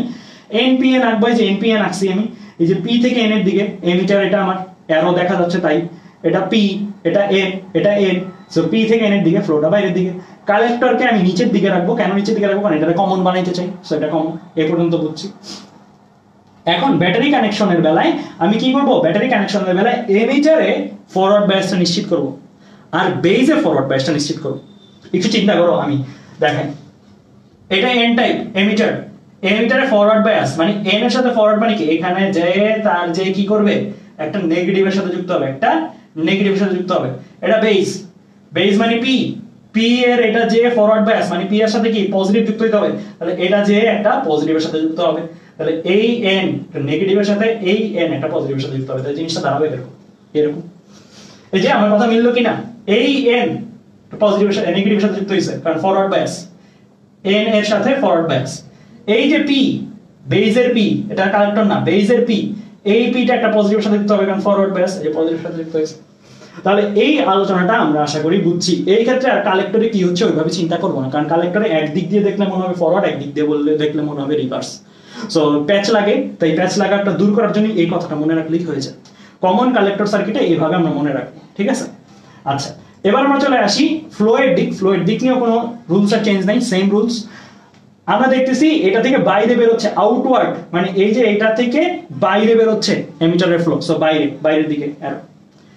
তাহলে এটা যদি বাইরের দিকে হয়, এগুলো কি ইনওয়ার্ড হবে, ভেতরের দিকে হবে, এগুলো ভেতরের দিকে আসবে। সো আমার এইটা বাইরের দিকে, তার এটা ভেতরে, এটা ভেতরে আসবে। সো আমার ফ্লোয়ের দিকগুলো এইরকম হবে। সো এটা বাইরে, এটা ভেতরে, এটা ভেতরে। তো আমরা এই পর্যন্ত আশা করি বুঝছি আমাদের আলোচনা, যে আমাদের ফ্লোয়ের ডিরেকশনে কোনো সমস্যা নেই। এবার আসবো আমরা এনপিএন কমন কালেক্টর দেখছি, এখন আমরা পিএনপি কমন কালেক্টর দেখবো। আবারও আগের মতো এইভাবে চিন্তা করবো, এমিটারে ফরওয়ার্ড নিশ্চিত করব, এমিটারে ফরওয়ার্ড নিশ্চিত করব, এমিটারে ফরওয়ার্ড নিশ্চিত করব, বেসে ফরওয়ার্ড নিশ্চিত করব। তো এটা আমার কি আঁকাটা, কালেক্টরটাকে নিচে রাখতে বলছি, কালেক্টরটা নিচে, এমিটারটা উপরে, বেসটা এখানে। পিএনপি বলে এই অ্যারোটা এরকম হইছে কারণ পি হচ্ছে আমার এমিটার, এন হচ্ছে আমার বেস। তো পি থেকে এন এর দিকে, সো পি থেকে এন এর দিকে এরকম হইছে। এখন এইটার সাথে আমি কি করব? ব্যাটারি কানেকশন দিব। ব্যাটারি যখন আমি কানেকশন দিব, ব্যাটারি কানেকশন দিয়ে দিই, ব্যাটারি কানেকশন আমি দিলাম। ব্যাটারি কানেকশনে আমি খেয়াল রাখবো কি, এই যে এটা পি টাইপ এমিটার, এটার সাথে কি প্লাস মাত্রা যেন যুক্ত থাকে, এই যে প্লাস মাত্রা যুক্ত থাকছে, এটা নিশ্চিত করছি। এমিটারে ফরওয়ার্ড, এটা নিশ্চিত করছি পি এর সাথে প্লাস মাত্রা যেন যুক্ত থাকে, পি এর সাথে এমিটারে প্লাস মাত্রা যুক্ত। বেজে ফরওয়ার্ড নিশ্চিত করবো। এখন কালেক্টর নিয়ে চিন্তা করবো না, বেজ নিয়ে। বেজটা কি টাইপ? N type. সো বেজের সাথে আমি কি নেগেটিভ মাত্রা যুক্ত করবো। So base N type, N টাইপের সাথে নেগেটিভ যুক্ত করলেই তো ফরওয়ার্ড হয়, তাই না? তো এন টাইপের সাথে আমি নেগেটিভ যুক্ত করে ফরওয়ার্ড করছি। এন এর সাথে মাইনাস মানি নেগেটিভ ফরওয়ার্ড, পি এর সাথে প্লাস মানি ফরওয়ার্ড। এই যে পি এর সাথে প্লাস ফরওয়ার্ড করছি, এন এর সাথে মাইনাস ফরওয়ার্ড করছি। তাহলে এই পর্যন্ত আলোচনা আমরা বুঝে গেছি। সো আমরা আজকে কি শিখলাম? যে আঁকা পর্যন্ত শিখলাম। তো এখন তোমরা জানাই দাও যে তোমাদের এই পর্যন্ত সবকিছু ক্লিয়ার কিনা, আঁকাগুলো এই পর্যন্ত আঁকাগুলো সব ক্লিয়ার কিনা, এটা একটু বুঝাই দাও, আমার একটু ঠান্ডা লাগছে। সো এই পর্যন্ত আলোচনা সব ক্লিয়ার কিনা? হ্যাঁ, তো এই পর্যন্ত আমাদের সম্পূর্ণ আলোচনা ক্লিয়ার। তাহলে আমরা কি করতে পারি এখন? ট্রানজিস্টরের মতন একটা কঠিন সার্কিট আঁকতে পারি, জানি কোন জায়গায় কি হয়। ফ্লোয়ের দিকটা এখানে বলে ফেলো তো, এখানে দেখা যাচ্ছে এটা ইনওয়ার্ড, এটা ভেতরের দিকে আসতেছে, এমিটারের ফ্লোটা এগুলো কি হবে? আউটওয়ার্ড হবে, বাইরের দিকে, এটা বাইরের দিকে, এটা বাইরের দিকে। সো বাইরের দিক, বাইরের দিক, এই পর্যন্ত আলোচনা করছি। তো এখন আমরা একটা ছোট্ট সূত্র শিখবো, আর কিছু না। আজকে আর কি বেশি কিছু করাবো না, আজকে একটা ছোট্ট সূত্র শিখবো, আর কিছু না। পরের ক্লাসে আমরা বেসিক্যালি আমাদের এই যে কানেকশন গুলোর মধ্যে কি ঘটে সেই জিনিসগুলো নিয়ে আমরা ডিটেইলস, সুইচ কেমনে বানাই, এইগুলো কেমনে বানাই, এই জিনিসগুলো দেখবো। আজকে আমরা জাস্ট একটা ছোট্ট সূত্র শিখবো। ছোট্ট সূত্রটা এই ফিগারটার মধ্যেই আছে, নতুন কোনো কিছু না। আমরা যে ফিগারগুলো পড়ছি অলরেডি, এই ফিগারটার মধ্যে এটা আছে, এটার মধ্যে আছে, একটু আগে যে এগুলো পড়ছি এটার মধ্যে আছে, একটু আগে যে এটা পড়ছি এগুলোর মধ্যে আছে। যে কোনো একটা নিয়ে কাজ করলেই হবে, যে কোনো একটা। বলতো এখানে তাকে, এই যে লাল অংশটা, এই লাল অংশটার মধ্যে ফ্লো বাইরে বের হচ্ছে কোন দিকে? আইই দিয়ে। ভেতরে ঢুকতেছে কোন দিক দিয়ে? আইবি আর আইসি দিয়ে। তোমরা একটা জিনিস পড়ছিলা মনে আছে? কেসিএল, কারশফস কারেন্টস ল, কারশফের কারেন্টের সূত্র। এই জিনিসটা কিন্তু তোমরা পড়ছো। তো এই জিনিসটা যদি তোমরা পড়ে থাকো, কারশফের কারেন্টের সূত্র, কারশফের কারেন্টের সূত্রটা আমি তোমাদের পড়াইছিলাম চলতরিত অধ্যায়ে। তো ওখানে আমি তোমাদের একটা জিনিস দেখাইছিলাম, যে চিন্তা করতে হয় কিভাবে। চিন্তা করতে হয় এইভাবে যে আমাদের ইনকামিং কারেন্ট আর আউটগোয়িং কারেন্ট সমান। আমার কোনো তারের কোনো নডের সেই ক্ষমতা নাই সে কারেন্ট জমাবে, যতটুকু আয় ততটুকু ব্যয়, যতটুকু ঢুকবে ততটুকু বের হবে। এই জিনিসটা আমি পড়াইছিলাম।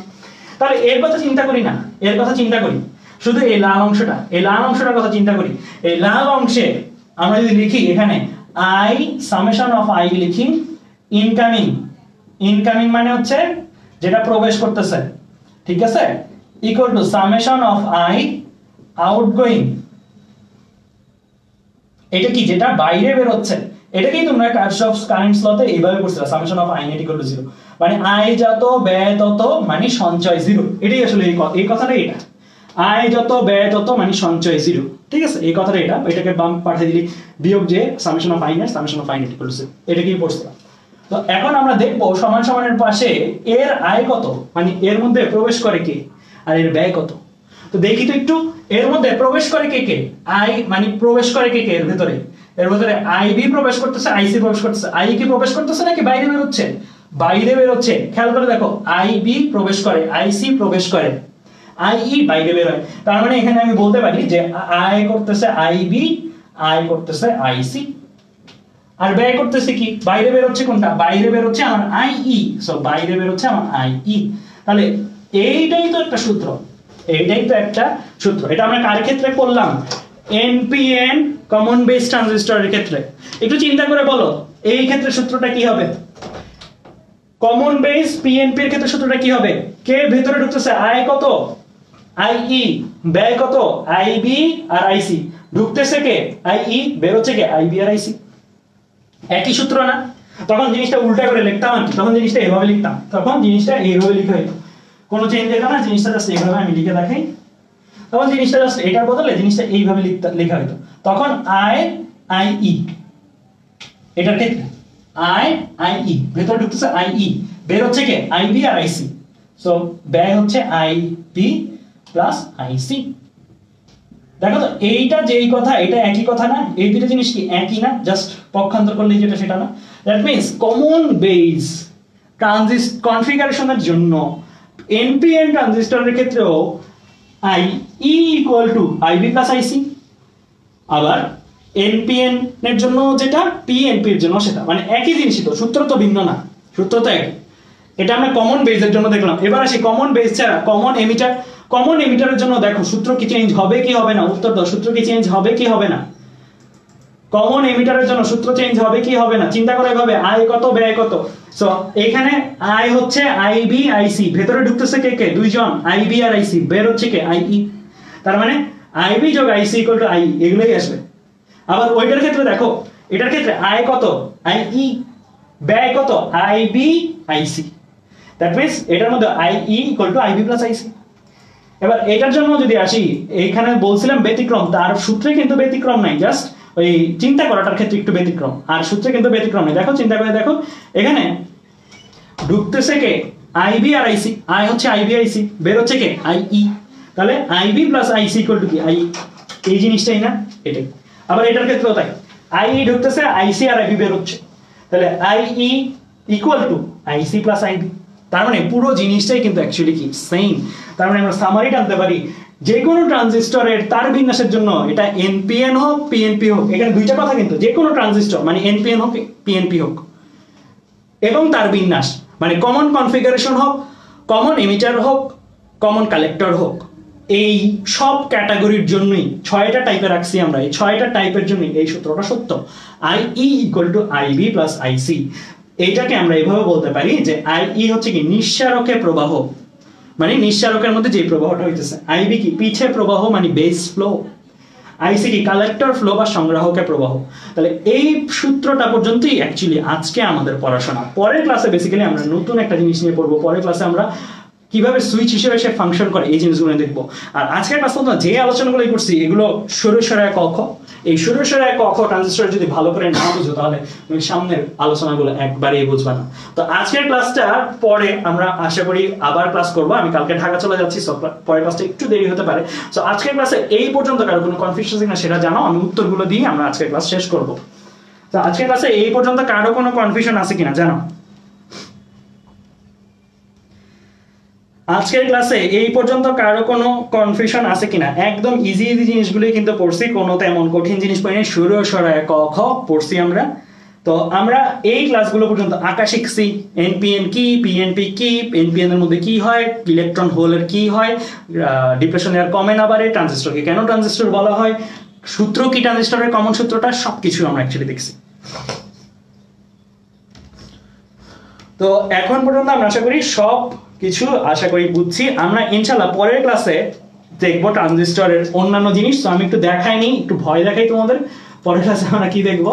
তো পরের ক্লাসে আমরা অ্যাকচুয়ালি অনেকগুলো কয়েকটা কঠিন জিনিস দেখতে হবে। তো আমাদের পরের ক্লাসে মানে অনেকগুলো ব্যাপার স্যাপার আছে।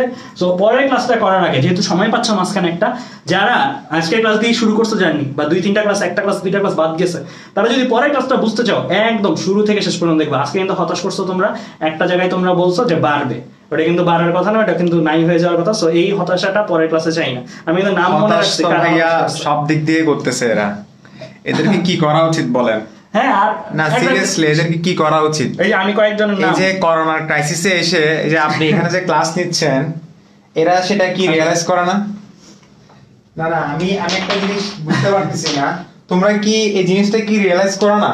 এই মানুষটা আগামীকাল ঢাকা যাবে, সকালে ঢাকা যাবে। এই করোনার এই সিচুয়েশন এখন একটা পিক, একটা মোমেন্ট চলতেছে। এখানে এসে ক্লাস নিচ্ছে, তোমাদের কোনো উপস্থিতি নাই, তোমরা ক্লাসগুলো করতে পারতেছো না, তোমরা অজুহাত দেখাচ্ছ, এই দেখাচ্ছ, সে দেখাচ্ছ, করতেছো নাকি ভাই? এগুলো কি করতেছো? আমি তো কিছু বুঝতেছি না। তোমাদেরকে আর কি করলে তোমরা ক্লাসে উপস্থিতি বাড়াবা? কি করলে আমাকে বলো? আমি তো কিছুই বুঝতেছি না। আমি তো কোনো দিক থেকে এখানে ভাইয়া এফোর্টের দিকে কম দিচ্ছে, নাকি আমি কোনো কন্টেন্টের বা কোয়ালিটি রেজুলেশন বলো যেটা বলো, নাকি আমি কোনো দিক থেকে আমার নিজের দিক থেকে আমি কোনো কমতি দিচ্ছি? আমি তো কিছুই বুঝতেছি না। এভাবে বললে তো একটা মানুষ, হ্যাঁ দিন শেষে আমরা এটা বলি যে, যেমন ভাইয়া বলতেছে যে আমরা ভিউর জন্য কিন্তু পড়াচ্ছি না, তবে ভিউ জিনিসটা কেমন যেন একটা ইন্সপায়ার করে যে না মানুষ আমাদের ভিডিও দেখতেছে, আমাদের লেকচার দেখতেছে, হ্যাঁ এটা একটা ইন্সপায়ার কাজ করে। হ্যাঁ আমি জানি তুমি ভিউ না দেখলে বা ভিউ না থাকলে তোমরা নিশ্চয় তোমরা এটাও জানো যে ভাইয়া ভিউ না থাকলেও আপনারা কিন্তু ক্লাস নেওয়া স্টপ করবেন না, কারণ আপনারা জানেন ওই যারা ক্লাস করতেছে তাদের জন্য হলো অন্তত আপনি ক্লাস করাবেন। বাট দিন শেষে যেটাই বলি না কেন, একটা ভিউ মানুষ, একটা পাবলিক গ্যাদার আমাদের কাছে কিন্তু এটা একটা ইম্প্যাক্ট ক্রিয়েট করে আরো ভালোভাবে পড়ানোর জন্য, আরো ভালোভাবে মানুষকে দেওয়ার জন্য। বাট এইভাবে আলটিমেটলি চলতে থাকলে এক সময় তো মানুষ ক্লাস দেওয়া অফ হয়ে যাবে, বলবে যে দরকারটা কি, আমার এত কষ্ট করার দরকার কি, এই ভাইয়ার এত, এই মানুষটার এত কষ্ট করার দরকারটা কি, এতগুলো কাজ ফেলে শুধু শুধু আমার বাসায় এসে এই করোনার এই ক্রাইসিস সিচুয়েশনে কোনো দরকার আছে? করতেছেটা কি আমি কিছু বুঝতেছি না। এভাবে বললে আলটিমেটলি আমি নিজেও দেখো, আমার কথা আমি একটা কথা বলে রাখি যে এখানে যারা ক্লাস নিচ্ছে পিইউসিতে, আমি বারবার একটা জিনিস তোমাদেরকে বলে আসতেছি যে হচ্ছে তোমরা যেভাবে পারো, এখানে এমন না যে সারাদিন পিইউসিতে ক্লাস চলতেছে, সকাল থেকে রাত পর্যন্ত কি ক্লাস চলতেছে? ভাইয়ার ক্লাস সপ্তাহে 3টা দিন তুমি সেমিকন্ডাক্টর, এখন তুমি ওয়েট করতেছো সেমিকন্ডাক্টর পরবর্তীতে হচ্ছে আমাদের ইউটিউবে আপলোড দিবে, আমি তখন দেখিয়ে নিব। কেন ভাই এখানে কি এখানে গল্প করতেছে? এগুলো করে কি লাভটা হচ্ছে আমি কিছু বুঝতে পারতেছি না অ্যাকচুয়ালি। সো এভাবে বলে হবে না ভাইয়া, এভাবে বলে আমাদেরকে ক্লাস, হয়তো আমি ক্লাস কন্টিনিউ করব যেহেতু আমার গ্রুপ, আমার তো কিচ্ছু যায় আসে না, বাট মনে হয় না পরবর্তীতে ভাইয়ারও কিন্তু সেম আমার মতো মেন্টালিটি, বাট একটা সময় এসে কিন্তু রিয়ালাইজ করবে যে আমি এত কষ্ট করে পড়াচ্ছি, পোলাপাইন তো দেখতেছে না, 40,000-এর একটা গ্রুপ। দিন শেষে তো এটা রিয়ালাইজের মধ্যে থাকবে, হ্যাঁ হয়তো এখন মাথায় আসতেছে না, যাই হোক যারা পড়তে যাচ্ছে তাদেরকে পড়াই দিই, বাট একটা সময় এসে কিন্তু রিয়ালাইজেশন আসবে, আরে কিরে ক্লাস নিচ্ছে এত কষ্ট করে, সবকিছু তো ঠিকঠাক আছে, তাহলে পোলাপাইন দেখতেছে না, কি সমস্যা? আমি তো কন্টেন্ট ভালোভাবে দিচ্ছি, আমার তো সবকিছু আমি আমার দিক থেকে আমি 100% দিচ্ছি, তাহলে প্রবলেমটা কোথায়? প্রবলেম তোমাদের মধ্যেই, তোমরা ডেডিকেশন দেখাচ্ছ না। তো তোমরা এভাবে ডেডিকেশন না দেখালে আমরাও দেখাবো না। এটা আসলে দেখো, এটা ব্যক্তিগতভাবে এটা শুধু দেখো, এটা শুধু আমার গ্রুপে এই চলতেছে না, ভাইয়ার গ্রুপে সেম অবস্থা, ওনার গ্রুপে পোলাপাইন এমনি মোটিভেশন তো চিল্লাও, দিন শেষে ভাই কিসের মোটিভেশন কিসের কি? হ্যাঁ এটা কিন্তু একটা সত্য কথা, সেটা হচ্ছে যে মোটিভেশনে আবার এডিক্টেড হয়ে যাও না। আমি মানে ব্যাপারটা হচ্ছে মোটিভেশনটা হচ্ছে, ধরো পড়া যদি 99% হয়, 1% মোটিভেশন লাগে। মোটিভেশনটা যদি 100% হয় আর পড়াটা যদি 0% হয়, তাহলে কিন্তু লাভ নেই। সো এটা খেয়াল রাখবা যে মোটিভেশনটা কিসের জন্য? পড়াশোনার জন্য। মোটিভেশনের জন্য পড়াশোনা না কিন্তু, ঠিক আছে? সো পড়াশোনার জন্য মোটিভেশন, এই কথাটা মাথায় রাখলে আশা করি তোমরা বুঝবা যে আসলে তোমাদের কোনটা মেইন প্রায়োরিটি।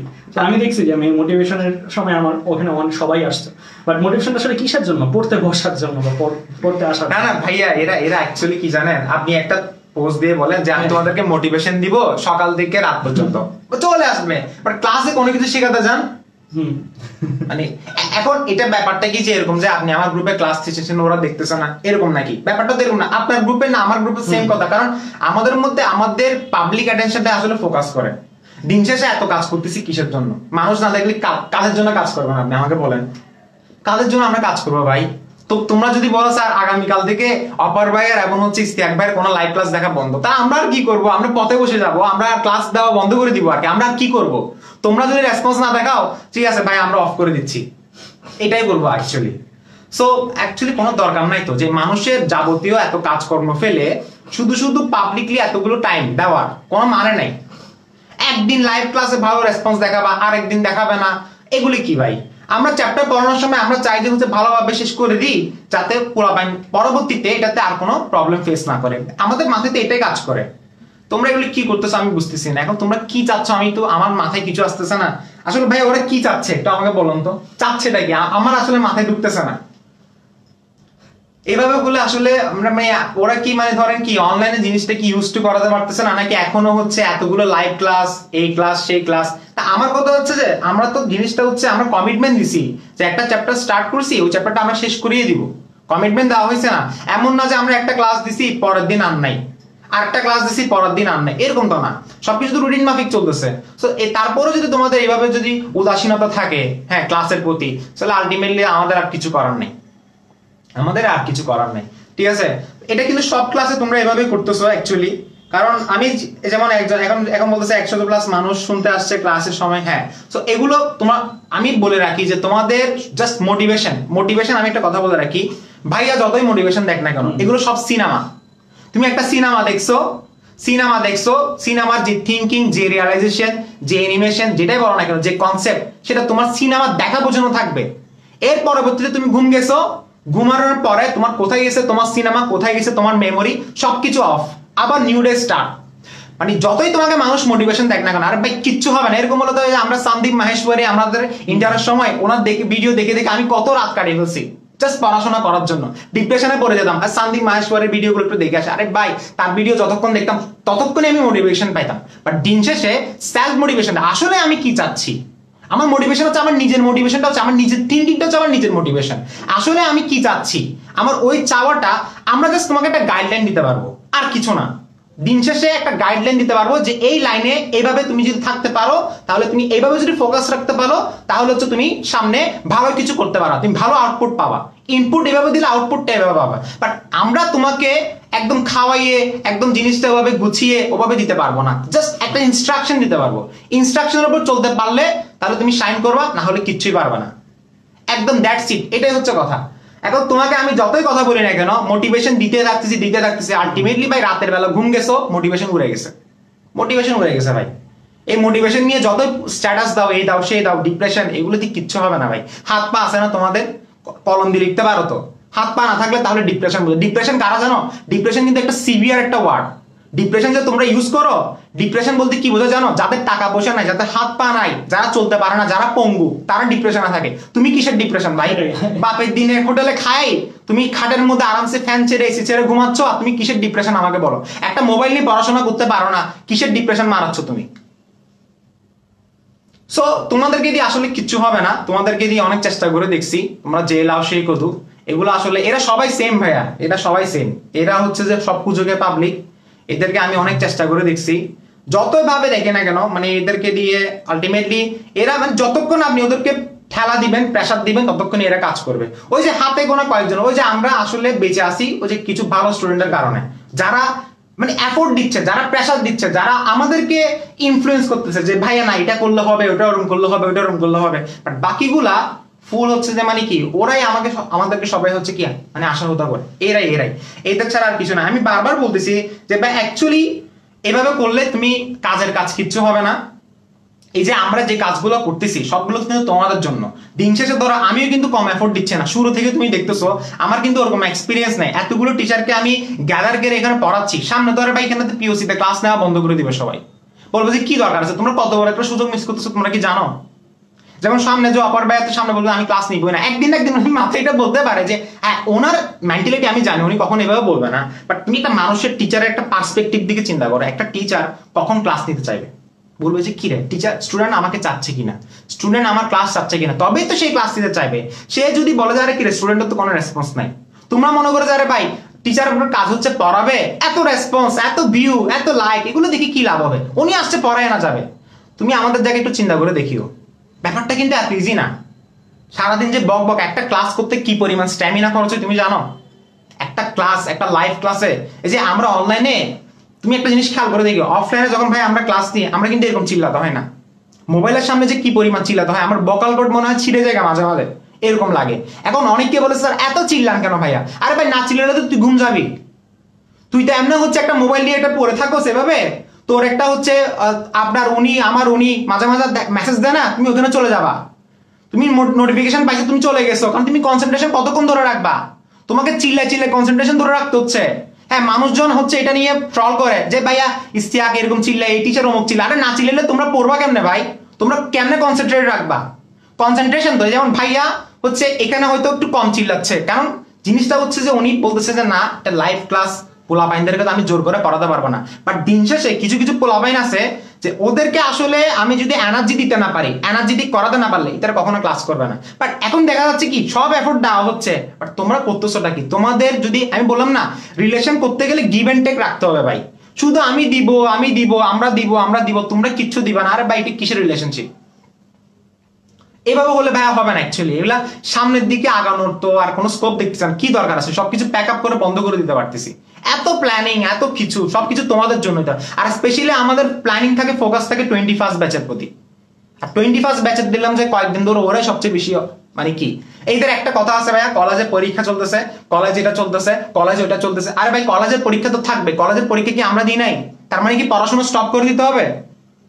এদের ভাই একটাই অজুহাত, কলেজে পরীক্ষা চলতেছে, এই অমুক স্যার এটা ছিল ওটা ছিল, আরে ভাই তোর অজুহাত দিয়ে আমি কি করব?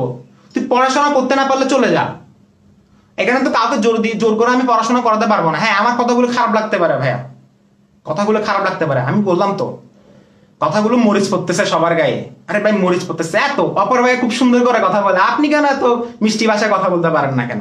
না ভাই আমি মিষ্টি ভাষায় কথা বলতে পারি না, কারণ আমার এগুলো আমি এফোর্ট দিচ্ছি তো আমার এগুলো গায়ে লাগে, অ্যাকচুয়ালি গায়ে লাগে আমার, সেজন্য আমার হেটার্সও বেশি থাকুক, হেটার্স দিয়ে কিচ্ছু যায় আসে না আমার, কথা বুঝতে পারছো? মানুষজন আমাকে অনেক কিছু বলো, বাট দিন শেষে কষ্ট কিন্তু করতেছি ভাইয়া।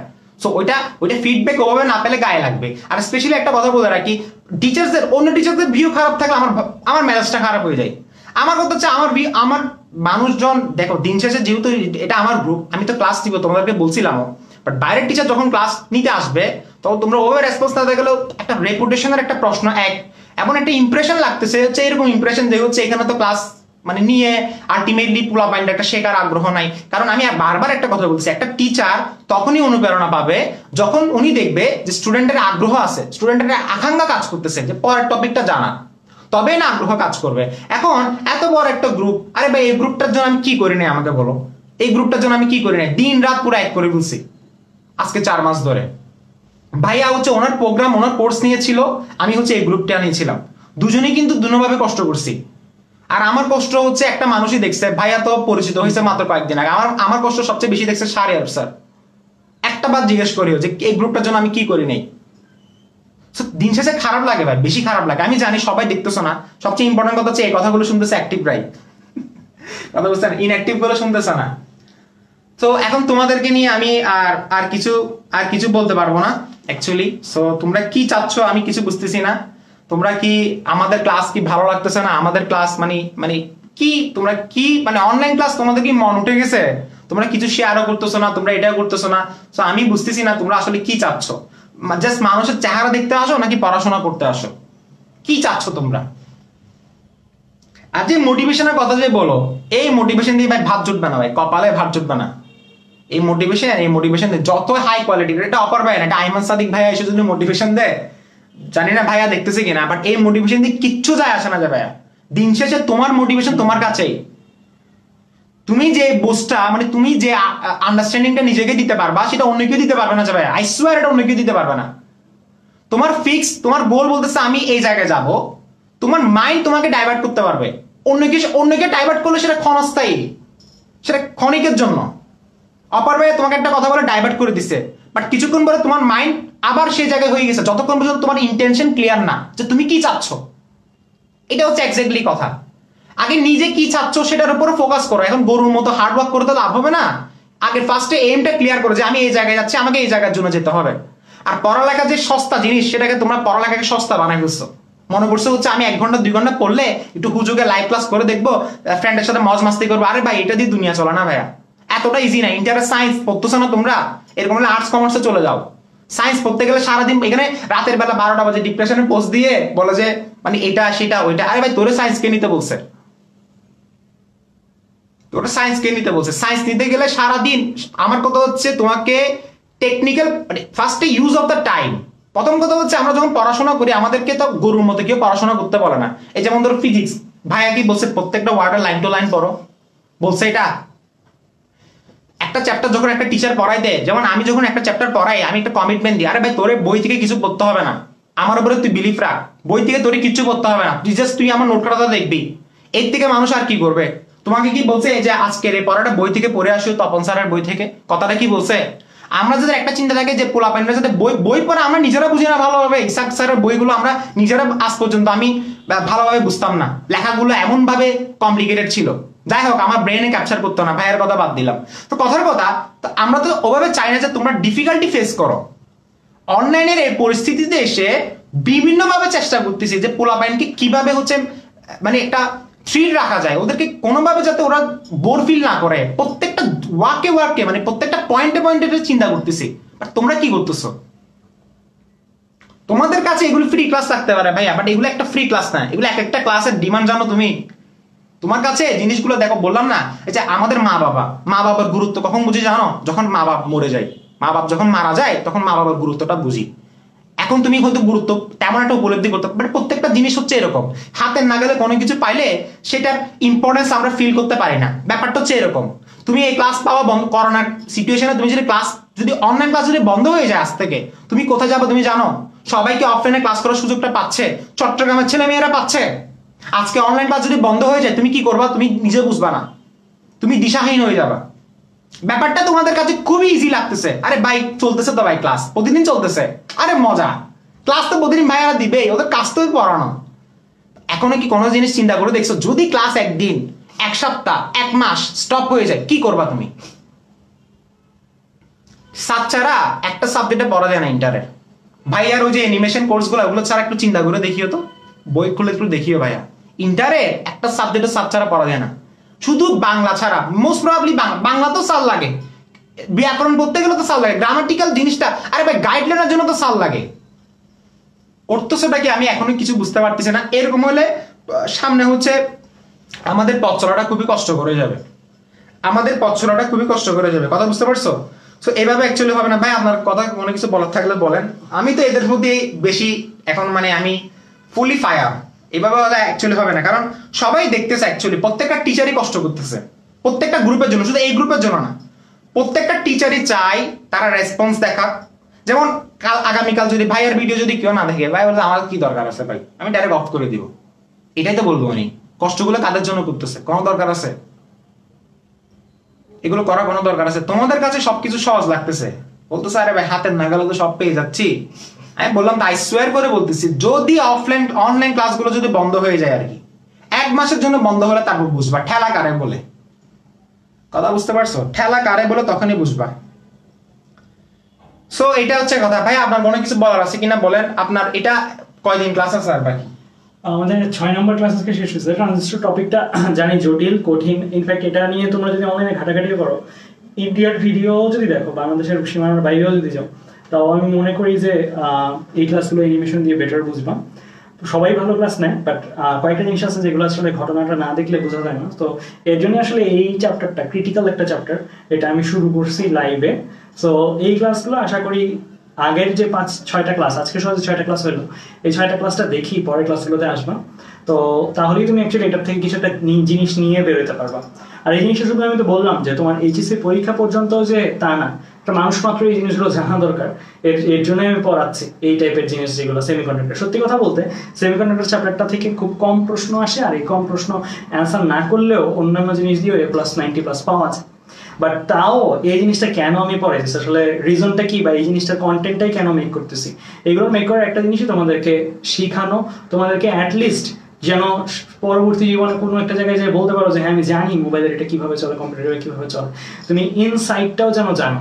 সায়েন্স থেকে পাস করতেছো, এইচএসসি পাস করে বের হবা, বাট সায়েন্সের ছিটা ফোটাও যদি না থাকে তো জিনিসটা কেমন না। সো এর জন্যই আসলে এই জিনিসগুলো আমি লাইভে এসে এই জায়গাতে শিখাচ্ছি। কালকে আমার সকাল 9টা বাজে বাস, তাও কিন্তু আমার বাসায় কোনো কিছু বোঝানো হয়নি, তাও আমি এই জায়গায় এসে নিচ্ছি একটা কারণেই যে থাকে আজকে ক্লাসটা আমি নিয়ে যাই। সো গতকালও নিতাম, ইশতিয়াকের শরীর খারাপ ছিল, আবার ইশতিয়াক কত কিছু সেট আপ করছে এখানে, তোমরা যদি দেখতে অ্যাকচুয়ালি 2.5-3 লাখ টাকার জিনিসপত্র কিনছে। সো আলটিমেটলি এই টাকা দিয়ে অ্যাকচুয়ালি সত্যি কথা যেটা একটা গাড়ির ইনস্টলমেন্টই দিয়ে দিতে পারতো, অনেক কিছুই করতে পারতো। সো যাই হোক, তো তোমরা এই পার্সপেক্টিভগুলো চিন্তা করবা, আমাদের পার্সপেক্টিভগুলো চিন্তা করে আসলে তোমরা সিদ্ধান্ত নিবা যে ক্লাসটা কেমন হচ্ছে না হচ্ছে। তো আমাদের টার্গেট থাকবে যে জিনিসগুলোতে যেন অ্যাটলিস্ট একটা ক্লাস মিস যেতে পারে, 2টা ক্লাস মিস যেতে পারে, বাট 40,000 থেকে 300 সংখ্যাটা কম। তো এই সংখ্যাটা একটু বাড়লে আমাদের জন্য ভালো লাগে, কারণ এই ক্লাসগুলি আমরা পেইডে নিলে কিন্তু মানুষ আসতো, অনেক টাকা ইনকাম করা যাইতো, বাট করতে পারলেও আমরা কিন্তু জিনিসগুলো করতেছি না, জাস্ট এই কারণে যে মাস পিপল যেন এটা থেকে ফ্যাসিলিটি পায়। আর মাস পিপল ফ্যাসিলিটি পাওয়ার জন্যই আসলে এইভাবে লাইভ ক্লাস নিচ্ছি বা আমাদের ইউটিউবের কন্টেন্টগুলো দিচ্ছি। সো এই ইয়াগুলো থেকে আমি এটাই বলবো যে একটা তোমরা আসলে, আমি তো বলি বারে বারে যে এইচএসসি লাইফেও তোমরা আমাদেরকে যা সম্মান না করবা, এইচএসসি পাস করে যখন বের হয়ে যাবা, যখন তুমি ভার্সিটিতে পড়বো, তখন তোমরা আমাকে আরো বেশি সম্মান করবে, আমি জানি। ইশতিয়াককে আরো বেশি সম্মান করবা, জানি আমরা। কেন?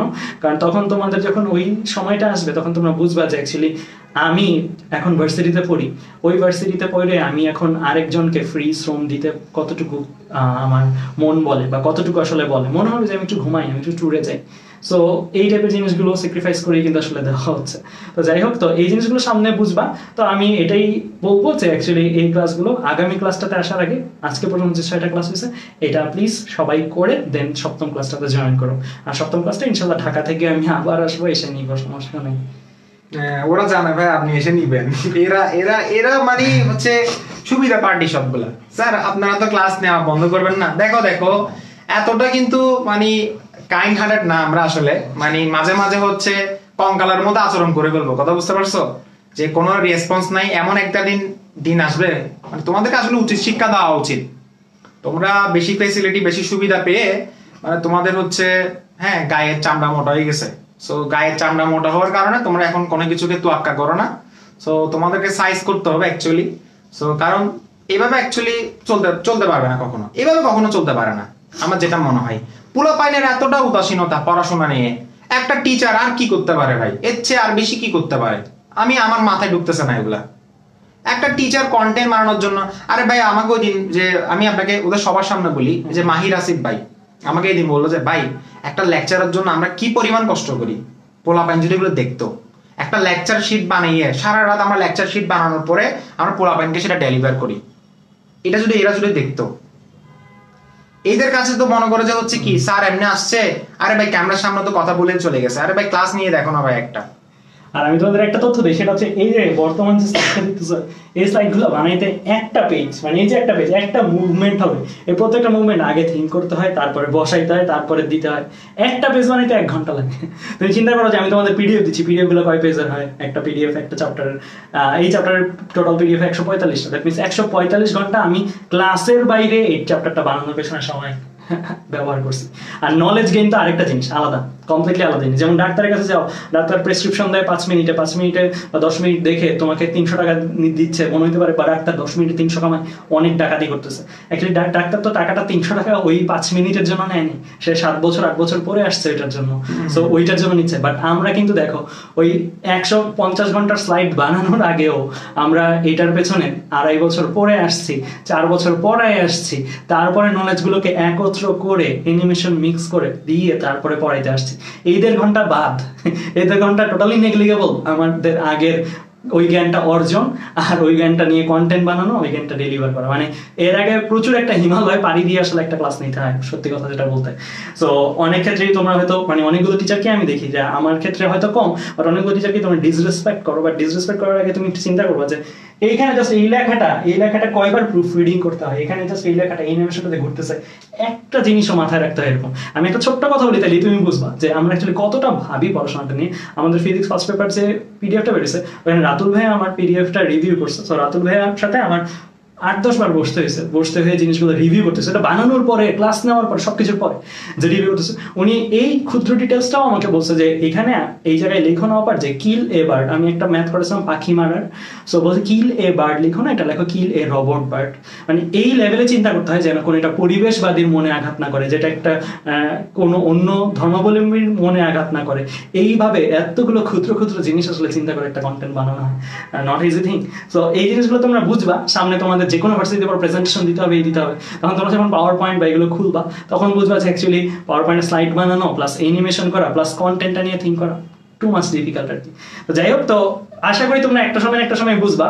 আমাদের টার্গেট এটাই যে আমি সত্যি কথা 2021 ব্যাচের স্টুডেন্টসদের দিয়ে আমার নেই, 21 ব্যাচ বেরোবে, 20 ব্যাচ বেরোবে, 22 ব্যাচ বেরোবে, ওরা যখন আমাদের কষ্টটা বুঝবে, ওরা ওদের ছোট ভাইদের বলবে যে ক্লাসটা দামি, ক্লাসটা কর। না, আমাদেরও আসলে মানে আমরা তো ডেডিকেশন থেকে পড়াচ্ছি, তো মানে ব্যাপারটা যদি এরকম হতো যে প্যাট চালানোর জন্য পড়াচ্ছি, তাহলে তো প্রথম দিনে স্টপ করে দিতাম। ডেডিকেশন থেকে পড়াচ্ছি, এখনো ট্রাই করে যাচ্ছি যে বাংলাদেশের আসলে, ইন্ডিয়াতে কিন্তু এরকম হয় না। ইন্ডিয়াতে স্টুডেন্ট গুলো হচ্ছে, পাকিস্তানের স্টুডেন্ট গুলো যেটা আমি দেখলাম, বাইরের দেশের মধ্যে একটা নিজেদের মধ্যে একটা তীব্রতা কাজ করে, অনলাইন হোক সেটা অফলাইন হোক, যেটা আমাদের এখনো মানে খুব দুঃখের বিষয়। বাংলাদেশের স্টুডেন্টদের মধ্যে এখনো ওই কালচারটা আসে নাই, মানে পড়াশোনার কালচারটা বাংলাদেশে এখনো ওই কালচারটা আসে নাই। মানে আগে ছিল একটা সময়, বাট ইদানিং ওই কালচারটা এখন চলে গেছে। কোনটা জানো? মাগরিবের নামাজের পরে পড়তে বসার কালচারটা, সেটা এখন চলে গেছে। মাগরিবের নামাজের পরে এখন মোবাইল ধরার কালচার চলে আসছে। আর পড়ার পাশে তো মোবাইল থাকবে তোমার। কেন? তুমি আম্মুকে বলে আসছো, আম্মু আমার ক্লাস আছে 7টায়, বাট তুমি ক্লাস করতেছো না, তো তোমার আম্মু চেক করতেছে না সেটা। তুমি ওই যে ক্লাসের মধ্যে তুমি ক্লাসের ফাঁকে ফাঁকে মোবাইলে স্ক্রলিং করতেছো, নিউজ ফিড গুলা। তুমি কি মনে করতেছো এটা আমরা বুঝি না? তুমি এই কাজটাই করতেছো। বাট কথা হচ্ছে তোমার প্যারেন্টিং কেয়ার কতটুকু আছে, প্যারেন্ট সেই কেয়ার গুলো করতেছে না, গার্জিয়ান সেই কেয়ার গুলো দিচ্ছে কিনা, যার কারণে আজকে সাফারার কিন্তু আমরা দুইজনেই, তুমি এবং আমি। আমরা সাফারার কেন? কারণ আমরা যতটুকু কন্টেন্ট দিচ্ছি সেটা ততটুকু ফিডব্যাক পাচ্ছি না।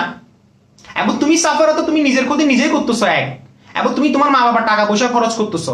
আর সবচেয়ে ইম্পর্টেন্ট কথা হচ্ছে, এই যে কতগুলো ফাজিল কতগুলো স্টুডেন্ট আছে, তারা মনে করে যে আরে ভাই ক্লাসগুলো তো ফ্রি। আসি কিসের ফ্রি ভাই? তুই নিজে টাইম ইনভেস্ট করতেছ না এগুলোতে? টাইম ইনভেস্টিং এর মতো কোন ইনভেস্ট দুনিয়াতে আছে? এটা ভাইয়া তো বলো সবসময়, ইনভেস্ট করতেছো তুমি একটা টাইমে। তুমি বলতেছো আরে ভাই একটা লেকচারে তুমি যে পরিমাণ টাইম ইনভেস্ট করতেছো, এটা তুমি মুভি দেখলে সেটা বিনোদনটা পাইতা না। আজকে আমি একটা কথা বলি, সেটা হচ্ছে আমার এক ফ্রেন্ড, আমরা 10 জনের একটা খুব ক্লোজ ফ্রেন্ড সার্কেল আছে, জুবাইর নাম। তো ওর বউবাত, ও আমাকে অনেক করে বলছিল যাইতে।